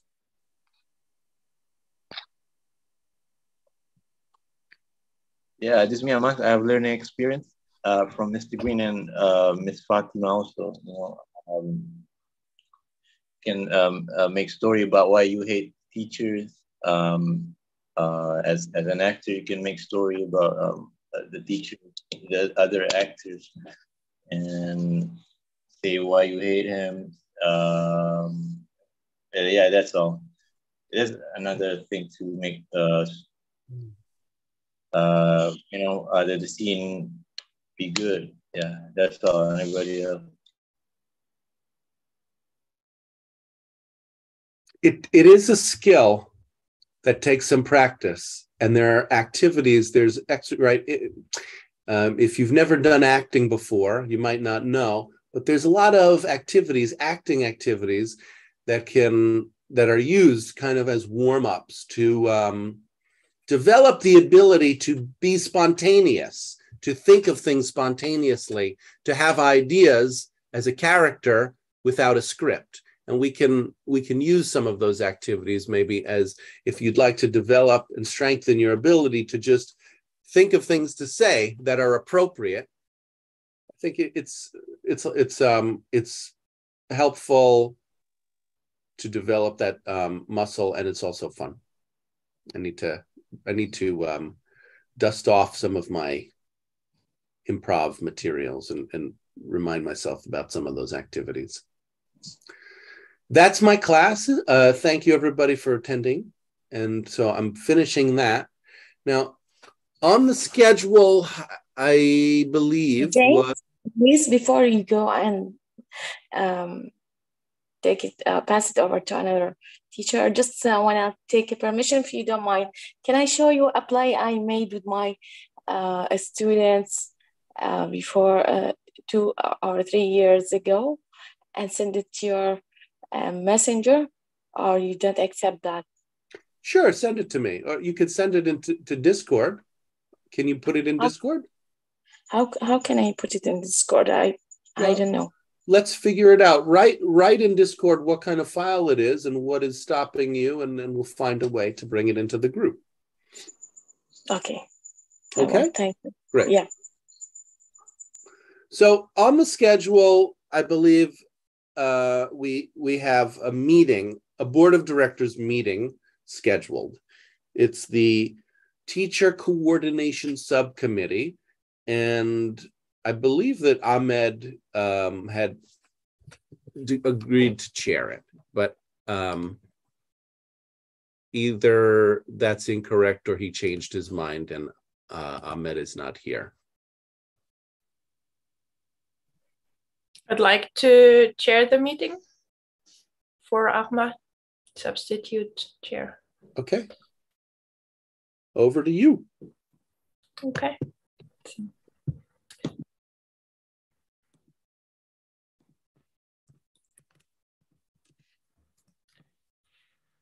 I'd like to name which members of the teacher coordination team are here.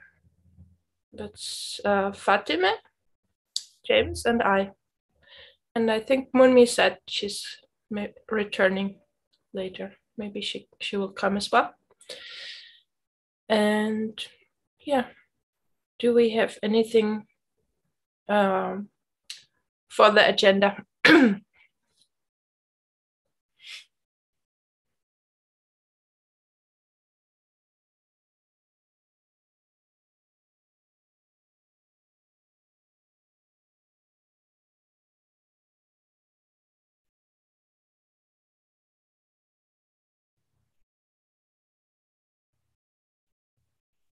Thank you, Nelly. I just learned from you how to count the classes by doing filter. And I'm going to share at the end of the month the number of classes. Is it okay? Or I started right, as you said, but it takes time to filter each of the teacher one by one, and then I think it's better to do it one time at the end of the month instead of doing it every week. And that's it. I don't have any new agenda item. Thank you.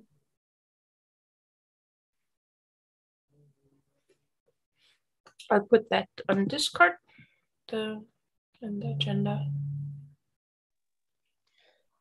Excuse me all, I have to leave the class. So goodbye for now. Goodbye, Farmers. Nice to have you here. Goodbye. And just to say it one more time, this is not a class. We have classes and sometimes we have meetings, right? Because the board of directors is a group of people that organizes what we do to hold classes. And you can leave. It's okay, Farmers. I'm saying for everybody, just in case anybody doesn't know, that we have public meetings so that people who are interested in how we arrange the group, how we organize the group, are able to watch, participate, offer feedback. So that's what this is. It's a little different than a class. But anyway, thanks for being here. Thanks for letting us know you're leaving. Bye, Farmers. Goodbye. Goodbye.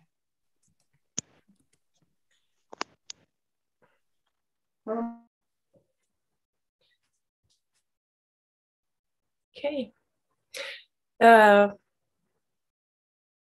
Welcome back, Munmi. And I'm just I'm substituting for Ahmed. Okay. And yeah, I'm just taking points for the agenda. anything you want to talk about related to teacher coordination?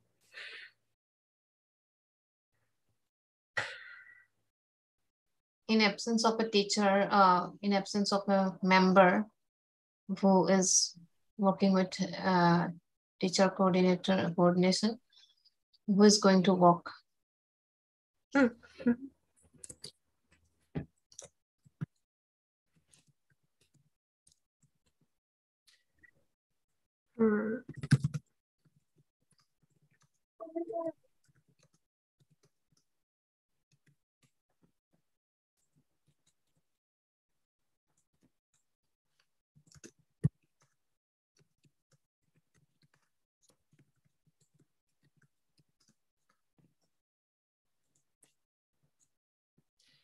And yeah.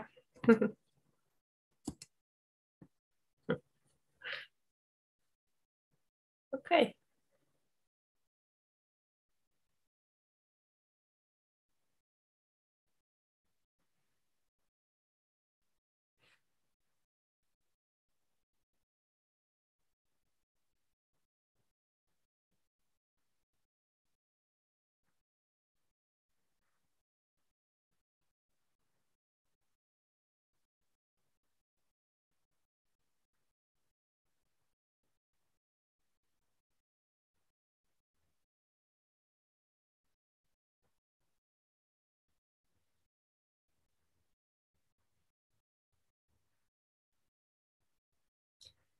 I also would like to propose that the last 20 minutes of this call will be open for anyone who's participating here to join in the conversation,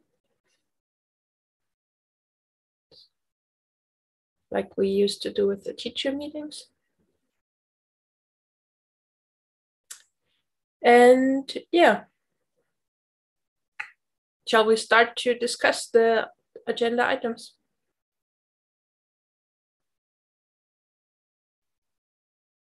Okay. Go ahead.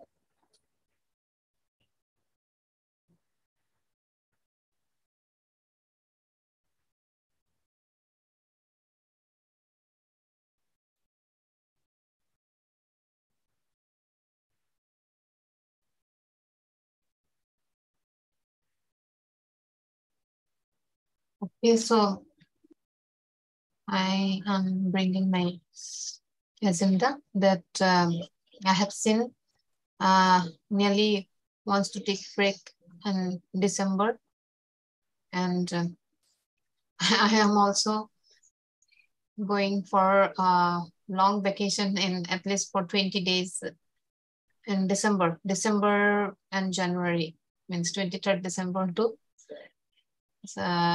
10th of January. So I was just thinking, so in absence of a member who is doing a particular job,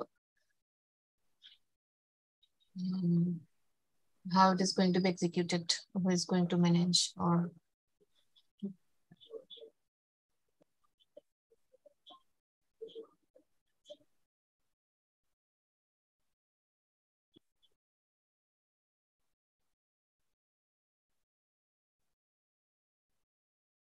do you have an answer yourself to that question, Muni? An idea?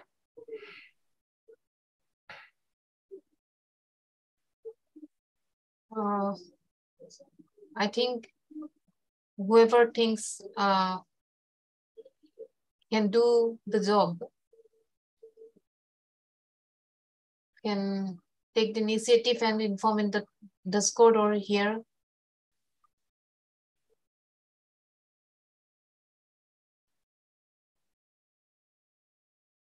Because informing, this is the reason that informing in advance. Yeah, I have a different idea. Let's all take a break together. Rather than you two taking a break and saying, somebody want to take over for us, how about we just all take a break?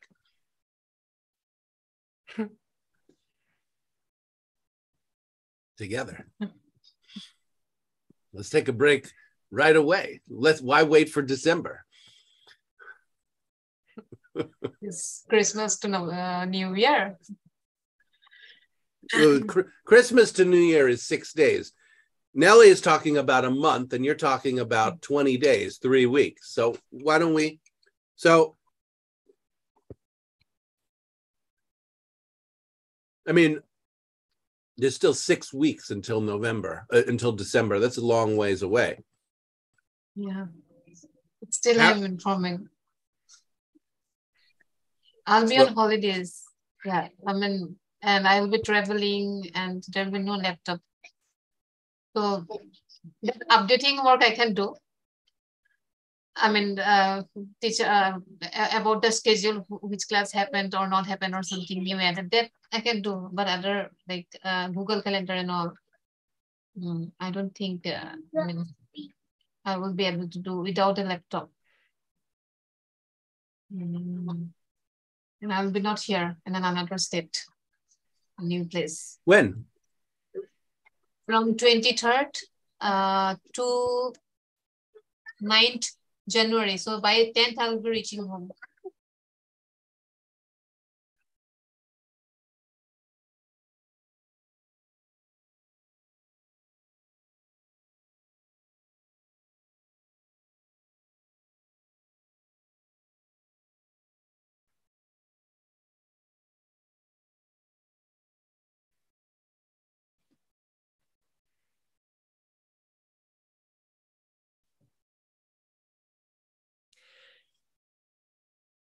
Yeah, it's so when your proposal was to find someone else who wants to do the job in the absence, and they would say so that they do it, and then we know about it.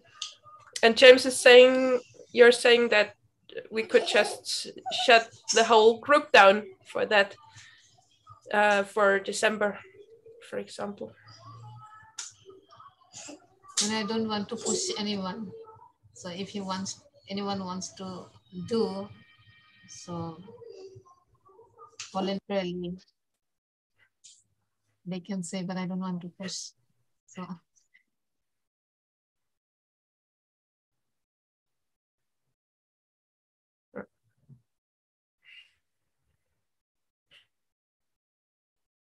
No, to be honest, I'm not going to make it to December.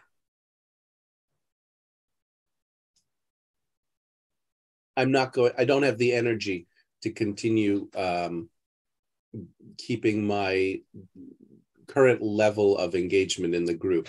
I don't have the energy to do that until December. I don't know if I have the energy to do it for tomorrow. It was difficult for me to teach today. Now, the group does not have to close down just because I am not teaching or doing teacher coordination work, but I'm just letting you know that I am really, I really want to take a break. And I haven't exactly worked out the details of when and how to do that, but it's in the works for me.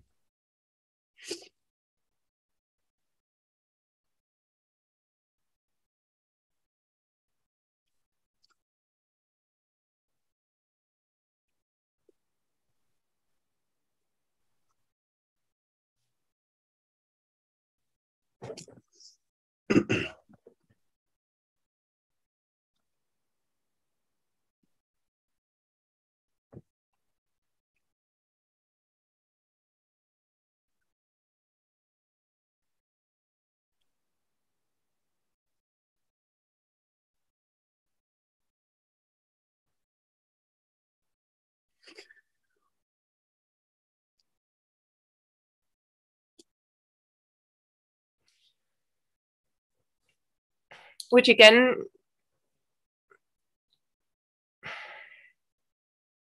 gives the question how to proceed when one teacher and board member who has done the majority of the work to provide meeting spaces for group members wants to take a break.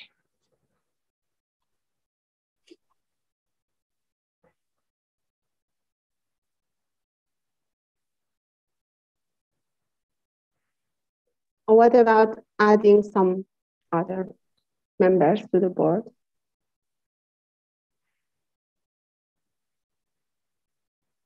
To help, if you think it's necessary for keeping on the group work, like 2 other members.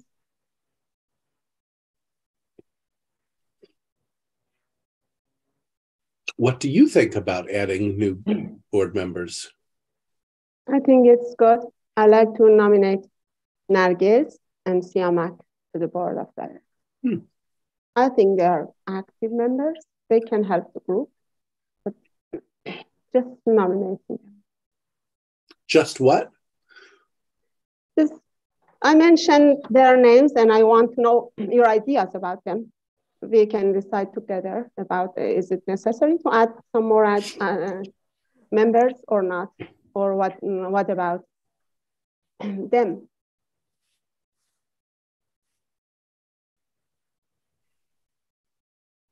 Fatima, you are proposing for adding new members who are active in the group.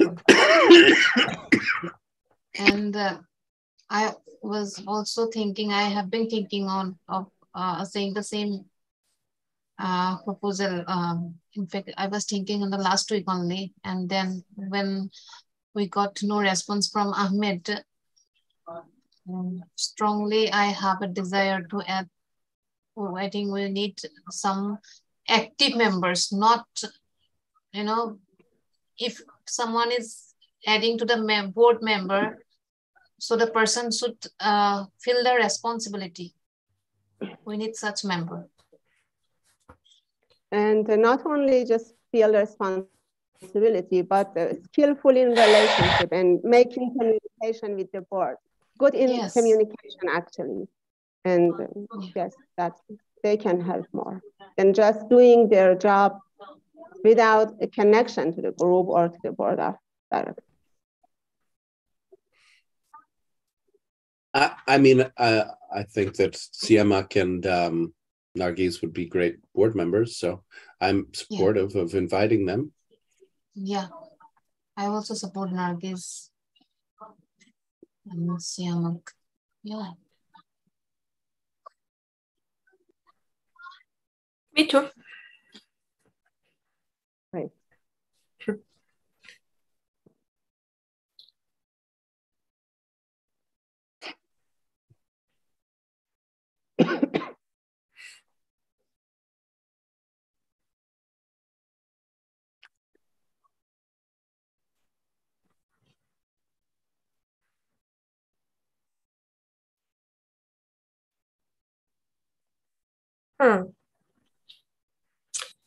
Which means that, I mean, we have one vacancy due to Mohammed Ijbara leaving.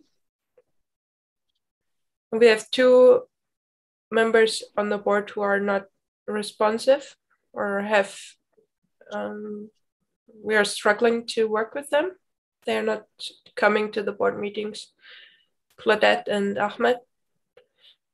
And Fatima, you had proposed to wait for a week before making a decision about Ahmed.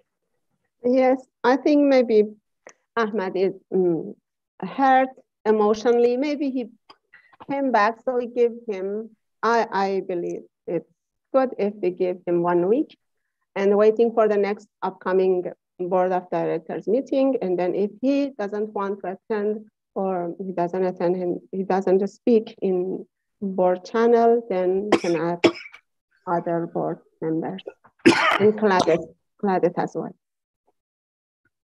Same thing for Claudette. Yeah. Yes, both of them, I think.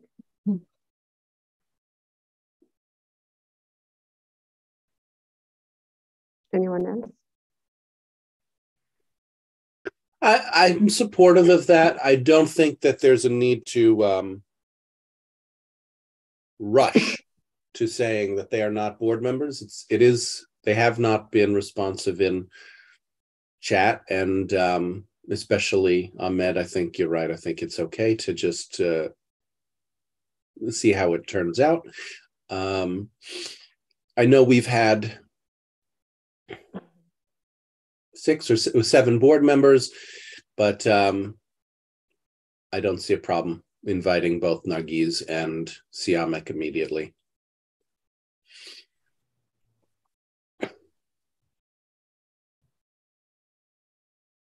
We have time till December. This is not about really, Moonmi. If your timeline is December, it's going to be I feel it's very different than how I feel about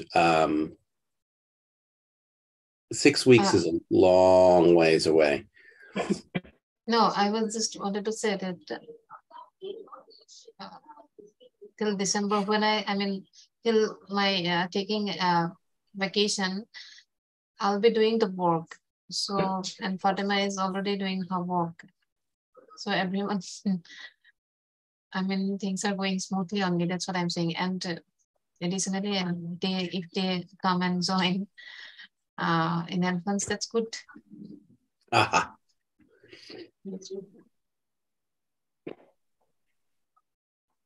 But if no one is dead, and still the work will go on. That's what I'm saying.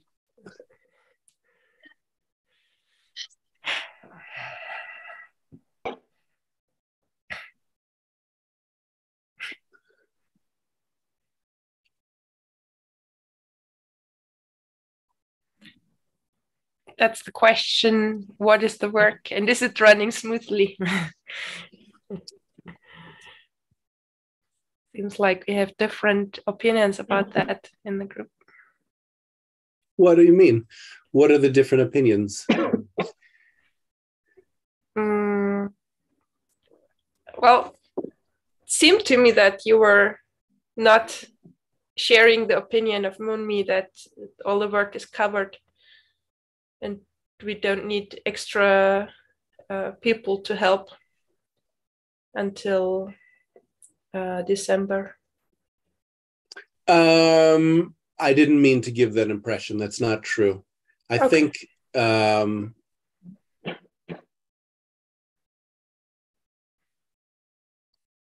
we're okay.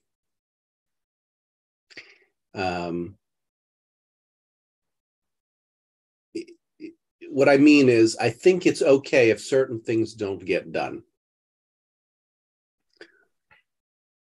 That's really what I mean. It's almost anything. That's how I feel. It's okay if almost anything does not get done. And then, if for some reason it's not okay that something doesn't get done, then that's something we can work on.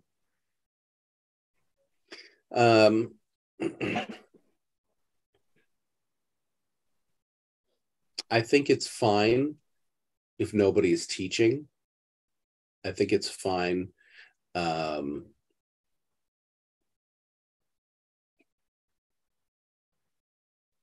Pretty much, if we go into like, what's the word? Hibernation. Yeah, that's great. Hibernation, a kind of hibernating state. Low activity, just, hibernate. You're not dead. If you're hibernating, you're not dead, even though there's low activity. Just like Ahmed is doing. Well, not just Ahmed. All of us can do it.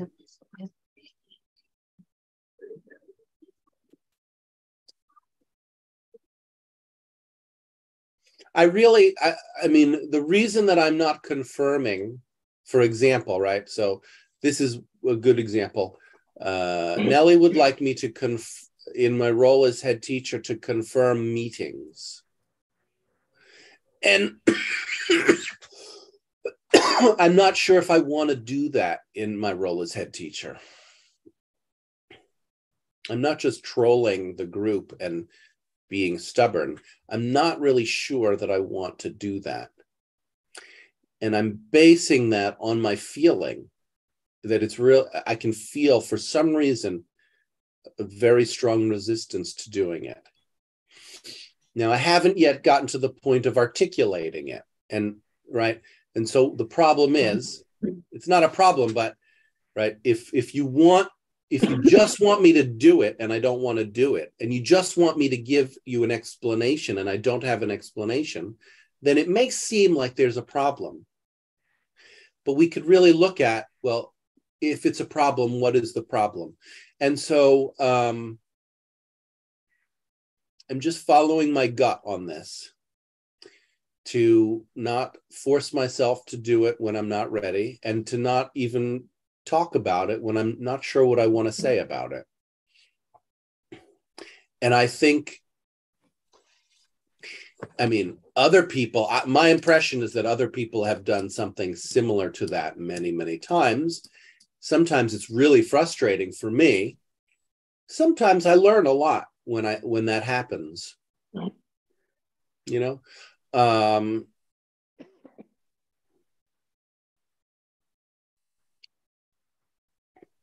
So I think it may be an opportunity for the group to learn something about work, the distribution of work, and the difference between doing work that we feel moved to do versus trying to push other people to do work that we want to get done or we believe must get done. And I think it could be beneficial to learn about that.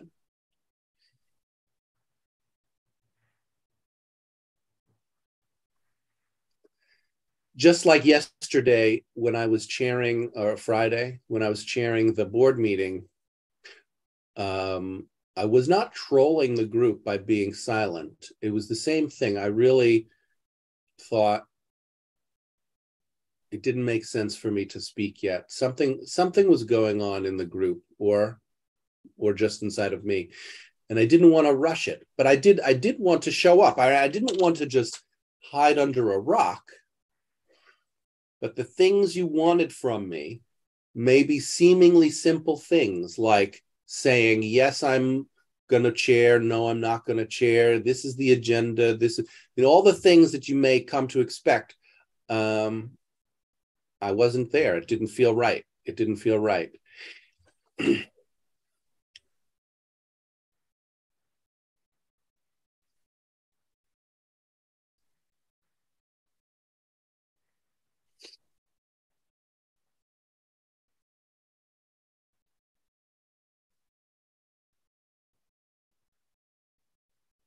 I am definitely irritated towards Ahmed.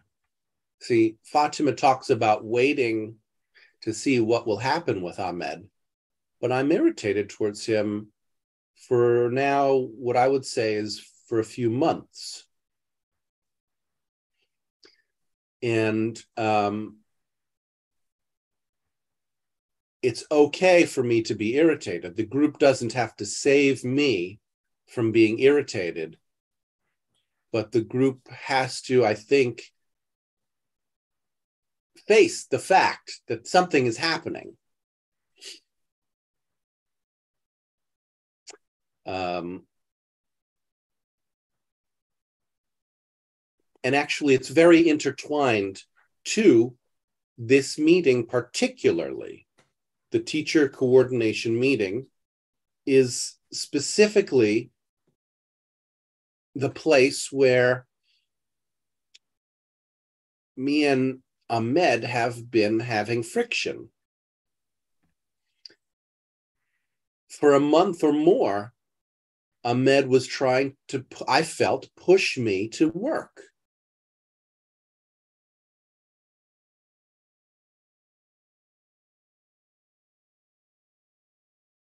And I dug my heels in and I said, look, Ahmed, if you would like to do this work, please do it.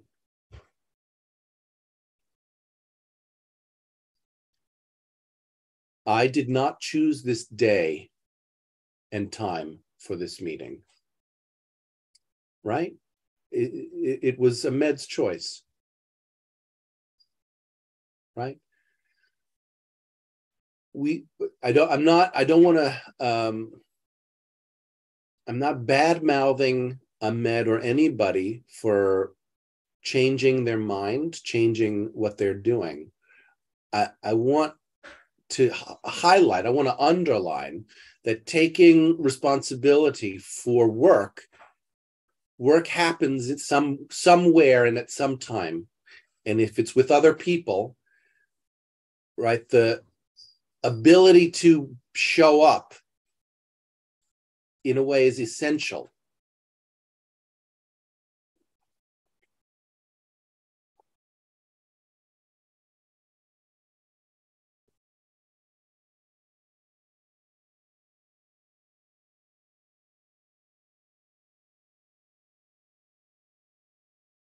Now, for me, the journey, the learning is about really letting go, wanting other people to do something and then being okay if they don't do it. Right? I'm okay that Ahmed is not here. I'm okay if there is no teacher coordination subcommittee. I'm okay if there's no other teachers working in the group. That's not what I want, but I want the work to be manageable for me.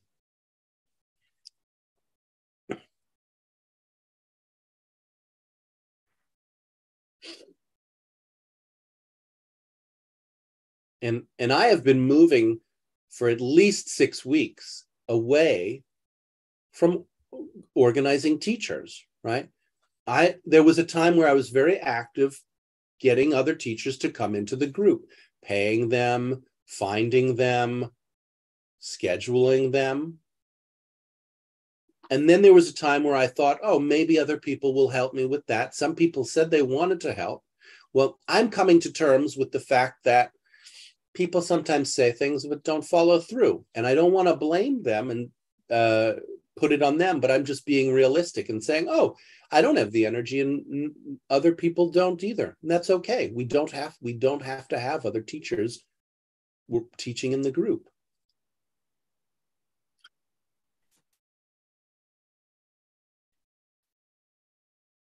I certainly haven't stopped teachers from teaching in the group.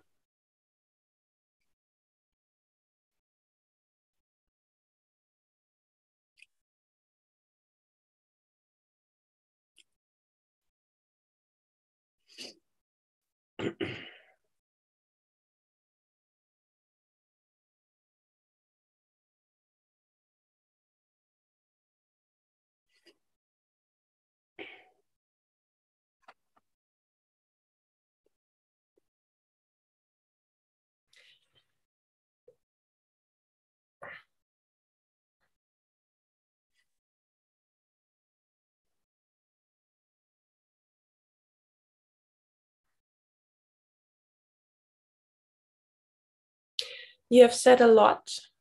I wonder if you'd like to hear from others.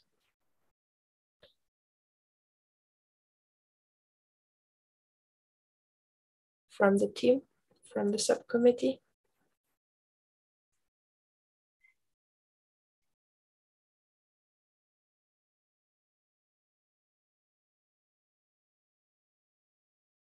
So James, you actually want to let the things go off and accept the fact and to learn from the situation. How can we work? Yeah.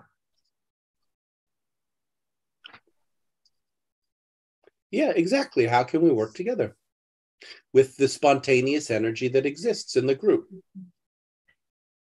Yes. I accept that. But sometimes it becomes unmanageable too, or maybe overload. I don't get any appropriate word for that. And again, the question comes then, if Ahmed does not respond, how we're going to, who is going to do his job? I mean, if anyone teacher wants to come, I have seen maybe some 2-3 teachers are writing there.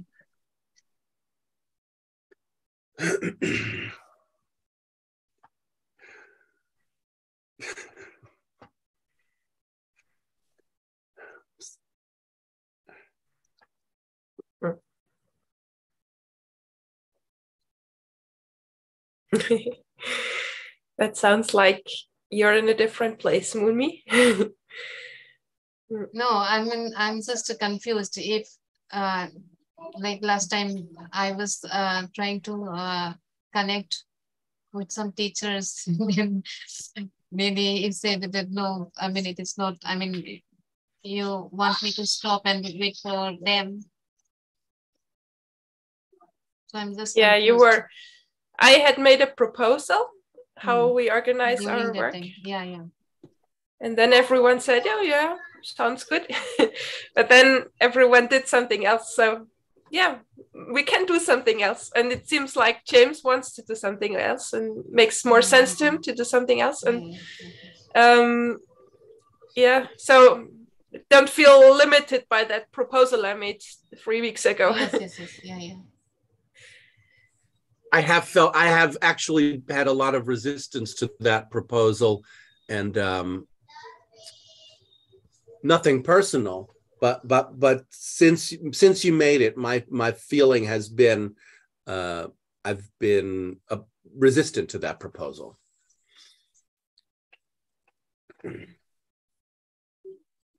I am glad that you made it. I think that making a proposal and finding out why I'm resistant to it could be useful, but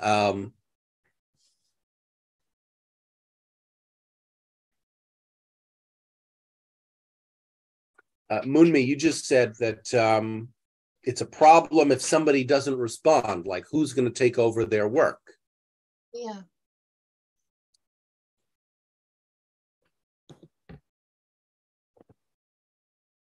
Or is it fine if anyone, any board member just go and I know do it, just informing in Discord board channel that I'm doing this.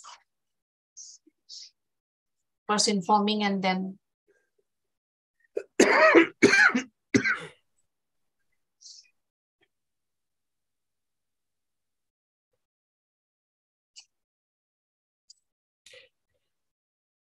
well, here's the thing.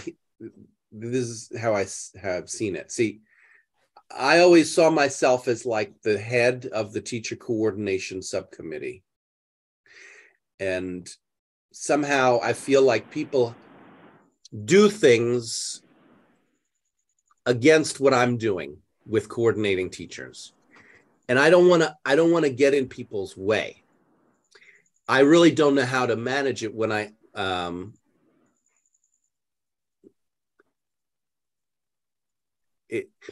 it's like people have moving in a totally different direction. So when I see that, I step back and I watch. I say, okay, you're doing something else.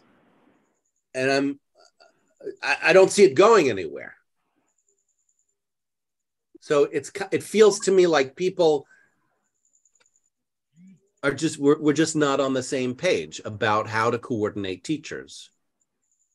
And Would you like to give an example?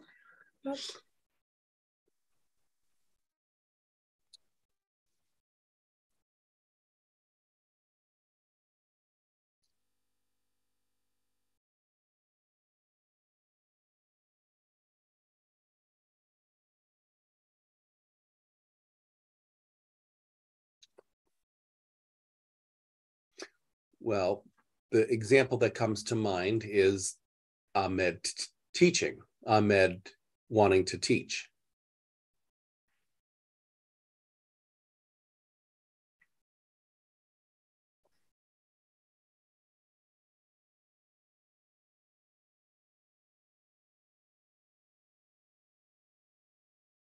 So Ahmed wanted to teach. He tried to schedule something.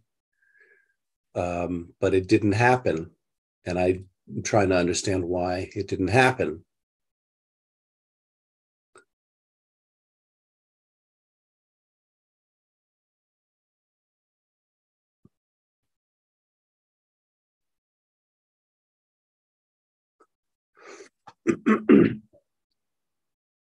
If the teacher coordination committee was on the same page, it seems like getting Ahmed to teach would have been very simple. But it apparently was not simple at all. It was actually a big problem.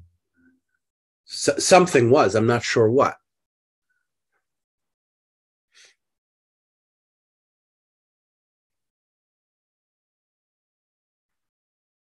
And now we're in a limbo place where Ahmed is not responding. Ahmed is not in the in our meeting. Ahmed left a bunch of groups. Okay, I have emotional outbursts myself where I do things and then I take them back. So it's okay. It's just, well,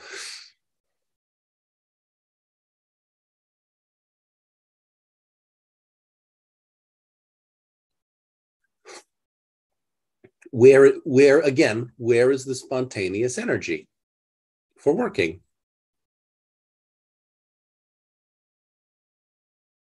I don't see any energy. I mean, other than being here. Obviously, being here is energy towards getting on the same page. Great.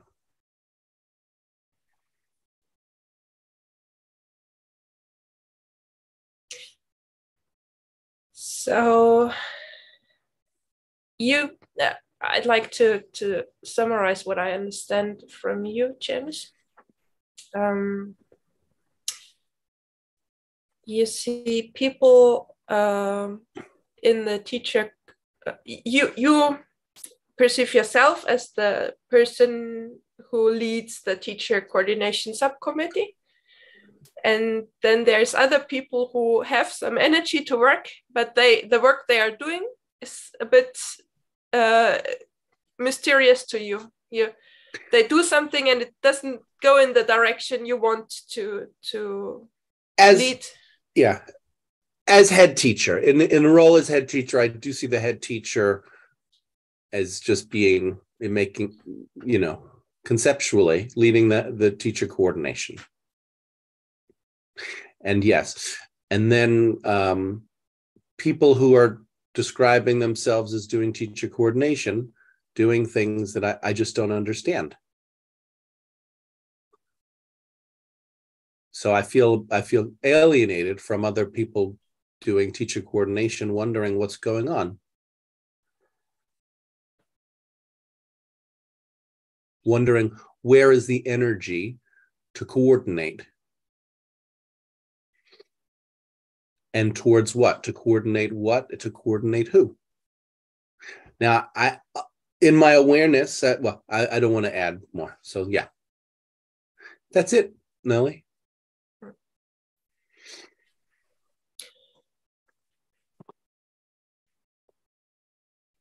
I wonder if you also see some, okay, so we have the one person who has an idea and creates this vision for how teacher coordination could work, and then there's all the other people who have their own spontaneous ideas how to join the work and do something, and it's going off in all directions, and the teacher is stepping back and taking in the picture. Yeah. I don't want to say no. I don't want to say no unless it's clear, unless I have a clear reason to say no. But at the same time, I don't see a clear picture of what people are doing or what people want to do. And that's also okay, because I'm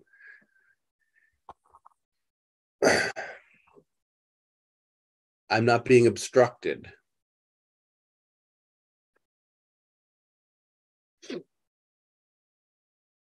And I'm sorry if something I'm doing is obstructing anyone else. It's not my intention.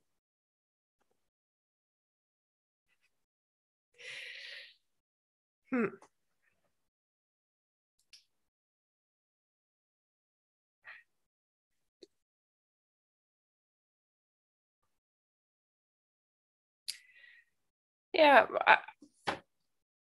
I think we really need to just name the things that sound off to get an understanding, and have meetings like this today where we hear about what each of us, what makes sense to us to do, to come on the same page slowly about. And I think it's useful to name specific events that have happened, like this scheduling with Ahmed, where it's where the group, the teacher coordination subcommittee, failed in coordinating. And yeah, so there was a teacher who wanted to teach a class, and then bureaucracy happened. Expectations and something, and then the teacher lost their interest to teach, or their gave up, thought maybe it had a mind read that everyone's hostile towards them, and they it makes no sense to try to teach. So yeah, so that was a failure of the teacher coordination subcommittee. And we have a lot of success stories as well, where it worked out that someone taught a class. So we could either look at the failures, or we could look at the good things, where a teacher was successfully teaching a class in the group. So would you like to do that, to name further examples and see how it worked or didn't work? What was blocked? Hey, Ali, I'm muting you, but anyone in the group who listens can come in now. But it's a board meeting. We're discussing how to organize the teacher coordination to make it possible that teachers can teach classes in this group.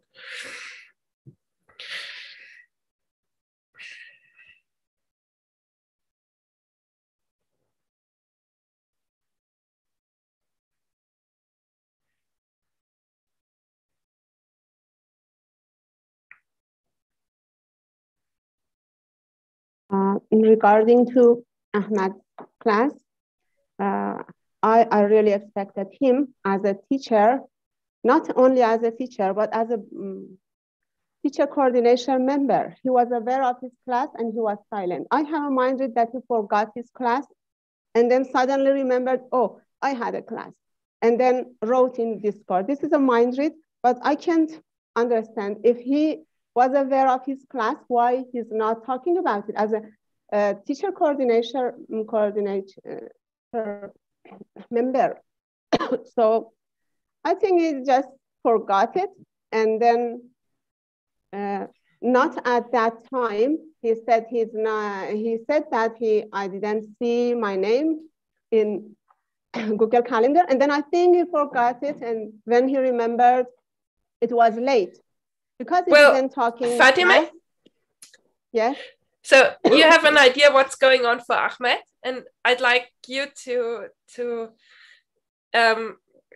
we can't check it right now. So I think the more interesting thing would be what is going on for you. How would you like to handle such a situation with such a teacher or teacher coordinator?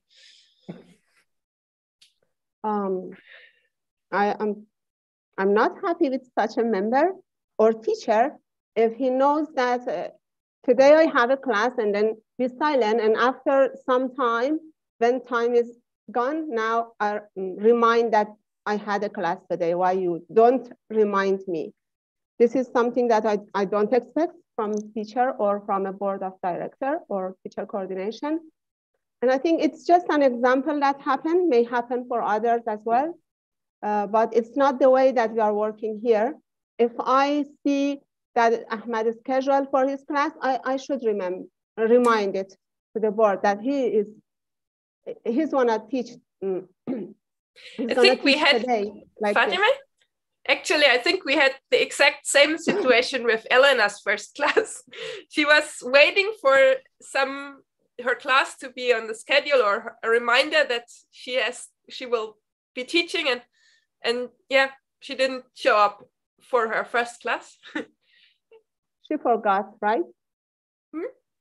Not like what and it was not okay with Elena either. See, that's the thing, because I scheduled Elena's class and I got it, I confirmed with her and she didn't show up. And then I said, why didn't you show up? She said she didn't know. See, but she didn't tell me why she didn't know.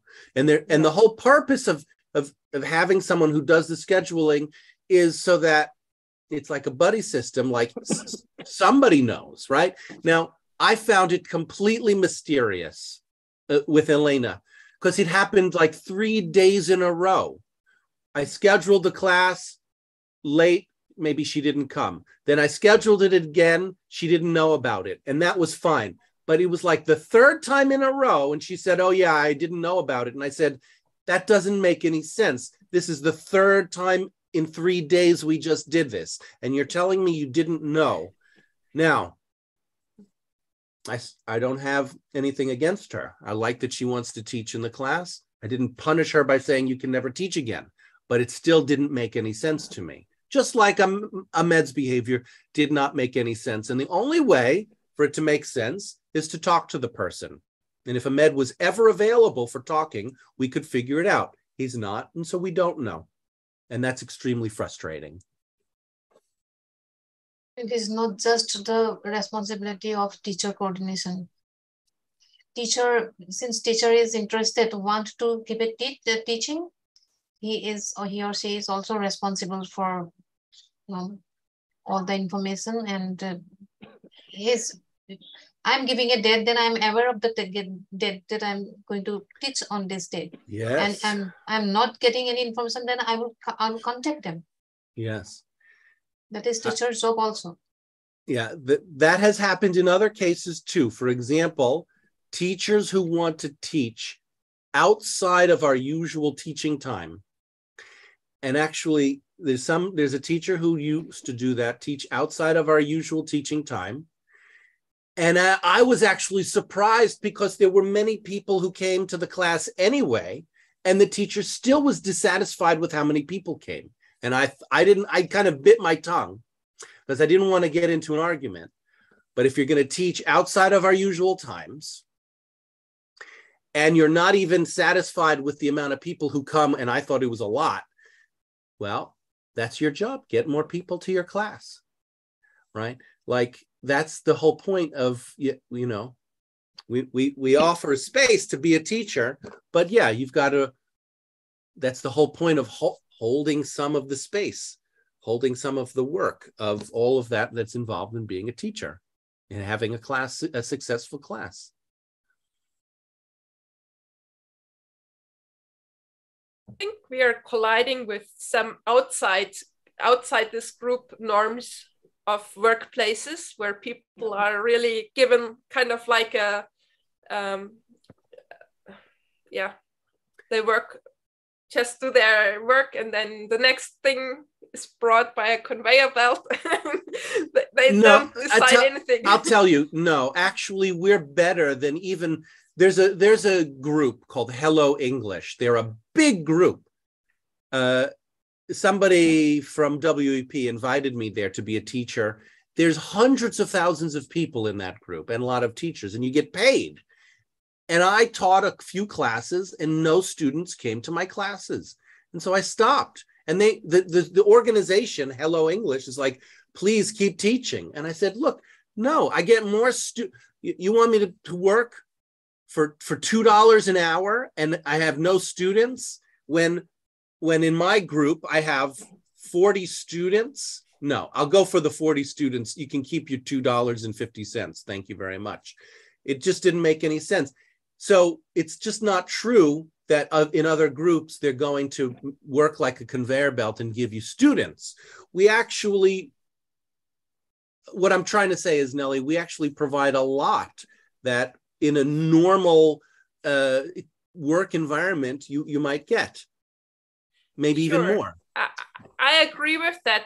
And still there are people like, I think Ahmed, he's really expecting someone to give him very precise instructions for what, be there at this hour, click on that button, and yeah, there's all kinds of jobs in the world, and teacher is a job where you need to be kind of self-employed. You need to have some entrepreneur skills and knowledge. No, see, actually in real jobs, they don't put up with that bullshit. You cannot go to a real job and ask to be micromanaged down to every little bit without irritating your supervisor, and they won't work with you. You've got to have some level of self-startership in an actual job. And there's plenty of times where I gave Ahmed specific instructions and he just didn't do what I said. And so then he's on his own. See, I will give very clear instructions. Now, you want to tell me both, give me clear instructions, but don't give me the instructions that I don't want, then no. I told Ahmed a million times, do this, do that, use an Arabic Syrian translator, summarize me, and he said no. Well, then he's on his own. You can't have it both ways and say, give me instructions, but only the instructions that I want. Some people just might not be suitable for the job. Yeah. Able to do it. Yet they have not reached the development level to organize themselves enough yet. I think that's a mind read of Ahmed. Just because he's not doing what we want him to do doesn't mean he's not able to do it. We're just left with a mind read. We don't know. He didn't actually, as far as I know, he didn't say that. I mean, I could tell you some things I have heard from him, things that he has said, but I can't solve the whole puzzle. Yes, he said that we're focusing on little things that are not important. Okay. Now, I want to ask him what is important, but I never get answers to my questions from him. So it's just a big black box. It's just a big unknown.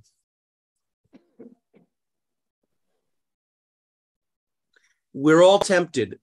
Fatima is tempted to fill in the blanks. You're tempted to fill in the blanks, and I'm tempted. Yeah. I'm tempted to fill in the blanks. But the reality is, we really just don't know. Yeah, it's really frustrating. And what he thinks, the small things, that's not a small thing. To be honest, I don't even know what small things he's talking about, so I can't even say if it's small or not. It feels a bit similar to the situation with Rosie, where she's having all this beautiful energy to join work, but it's so hard to get to the points that are important to me, for example. Like, yes. Or I think all of us maybe to discuss that first before, like, not speaking at the same time in the channel. Or taking in what the other person says, something like that. And it's, I don't want to shut down the energy that people who want to join the administration work have. But see, I'm doing it. Well, I don't know. See, I'm not sure. See, the energy that we get from Rosie is advice. And for me, it's kind of hidden as you do this. Not that Rosie wants to work, but that Rosie wants to tell us what to do. And it's not malicious. She has ideas, but if I ask for specifics, if I ever ask for specifics about what she wants to do, I either get no answer or I get excuses or reasons that she's doing something else. Totally fine. But it's not helpful because I didn't ask for advice from her about what to do or how to do outreach or how to make posters. So we're just not on the same page. And that's, people will come like that. People will come with advice. If you've been in this, yeah. We're at the end of this meeting, and I would like to chair a treasury meeting for another hour. I need to leave. Yeah, I need to leave too. I've been here for 3 hours and I'm exhausted. So yeah, nothing personal against Treasury, but it's just the stars are not aligned for me right now. I don't have the physical or mental energy to give any more towards Treasury right now. Okay.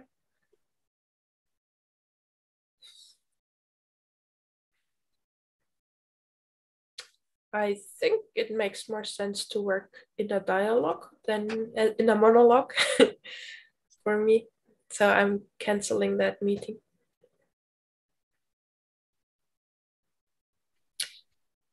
That makes sense to me.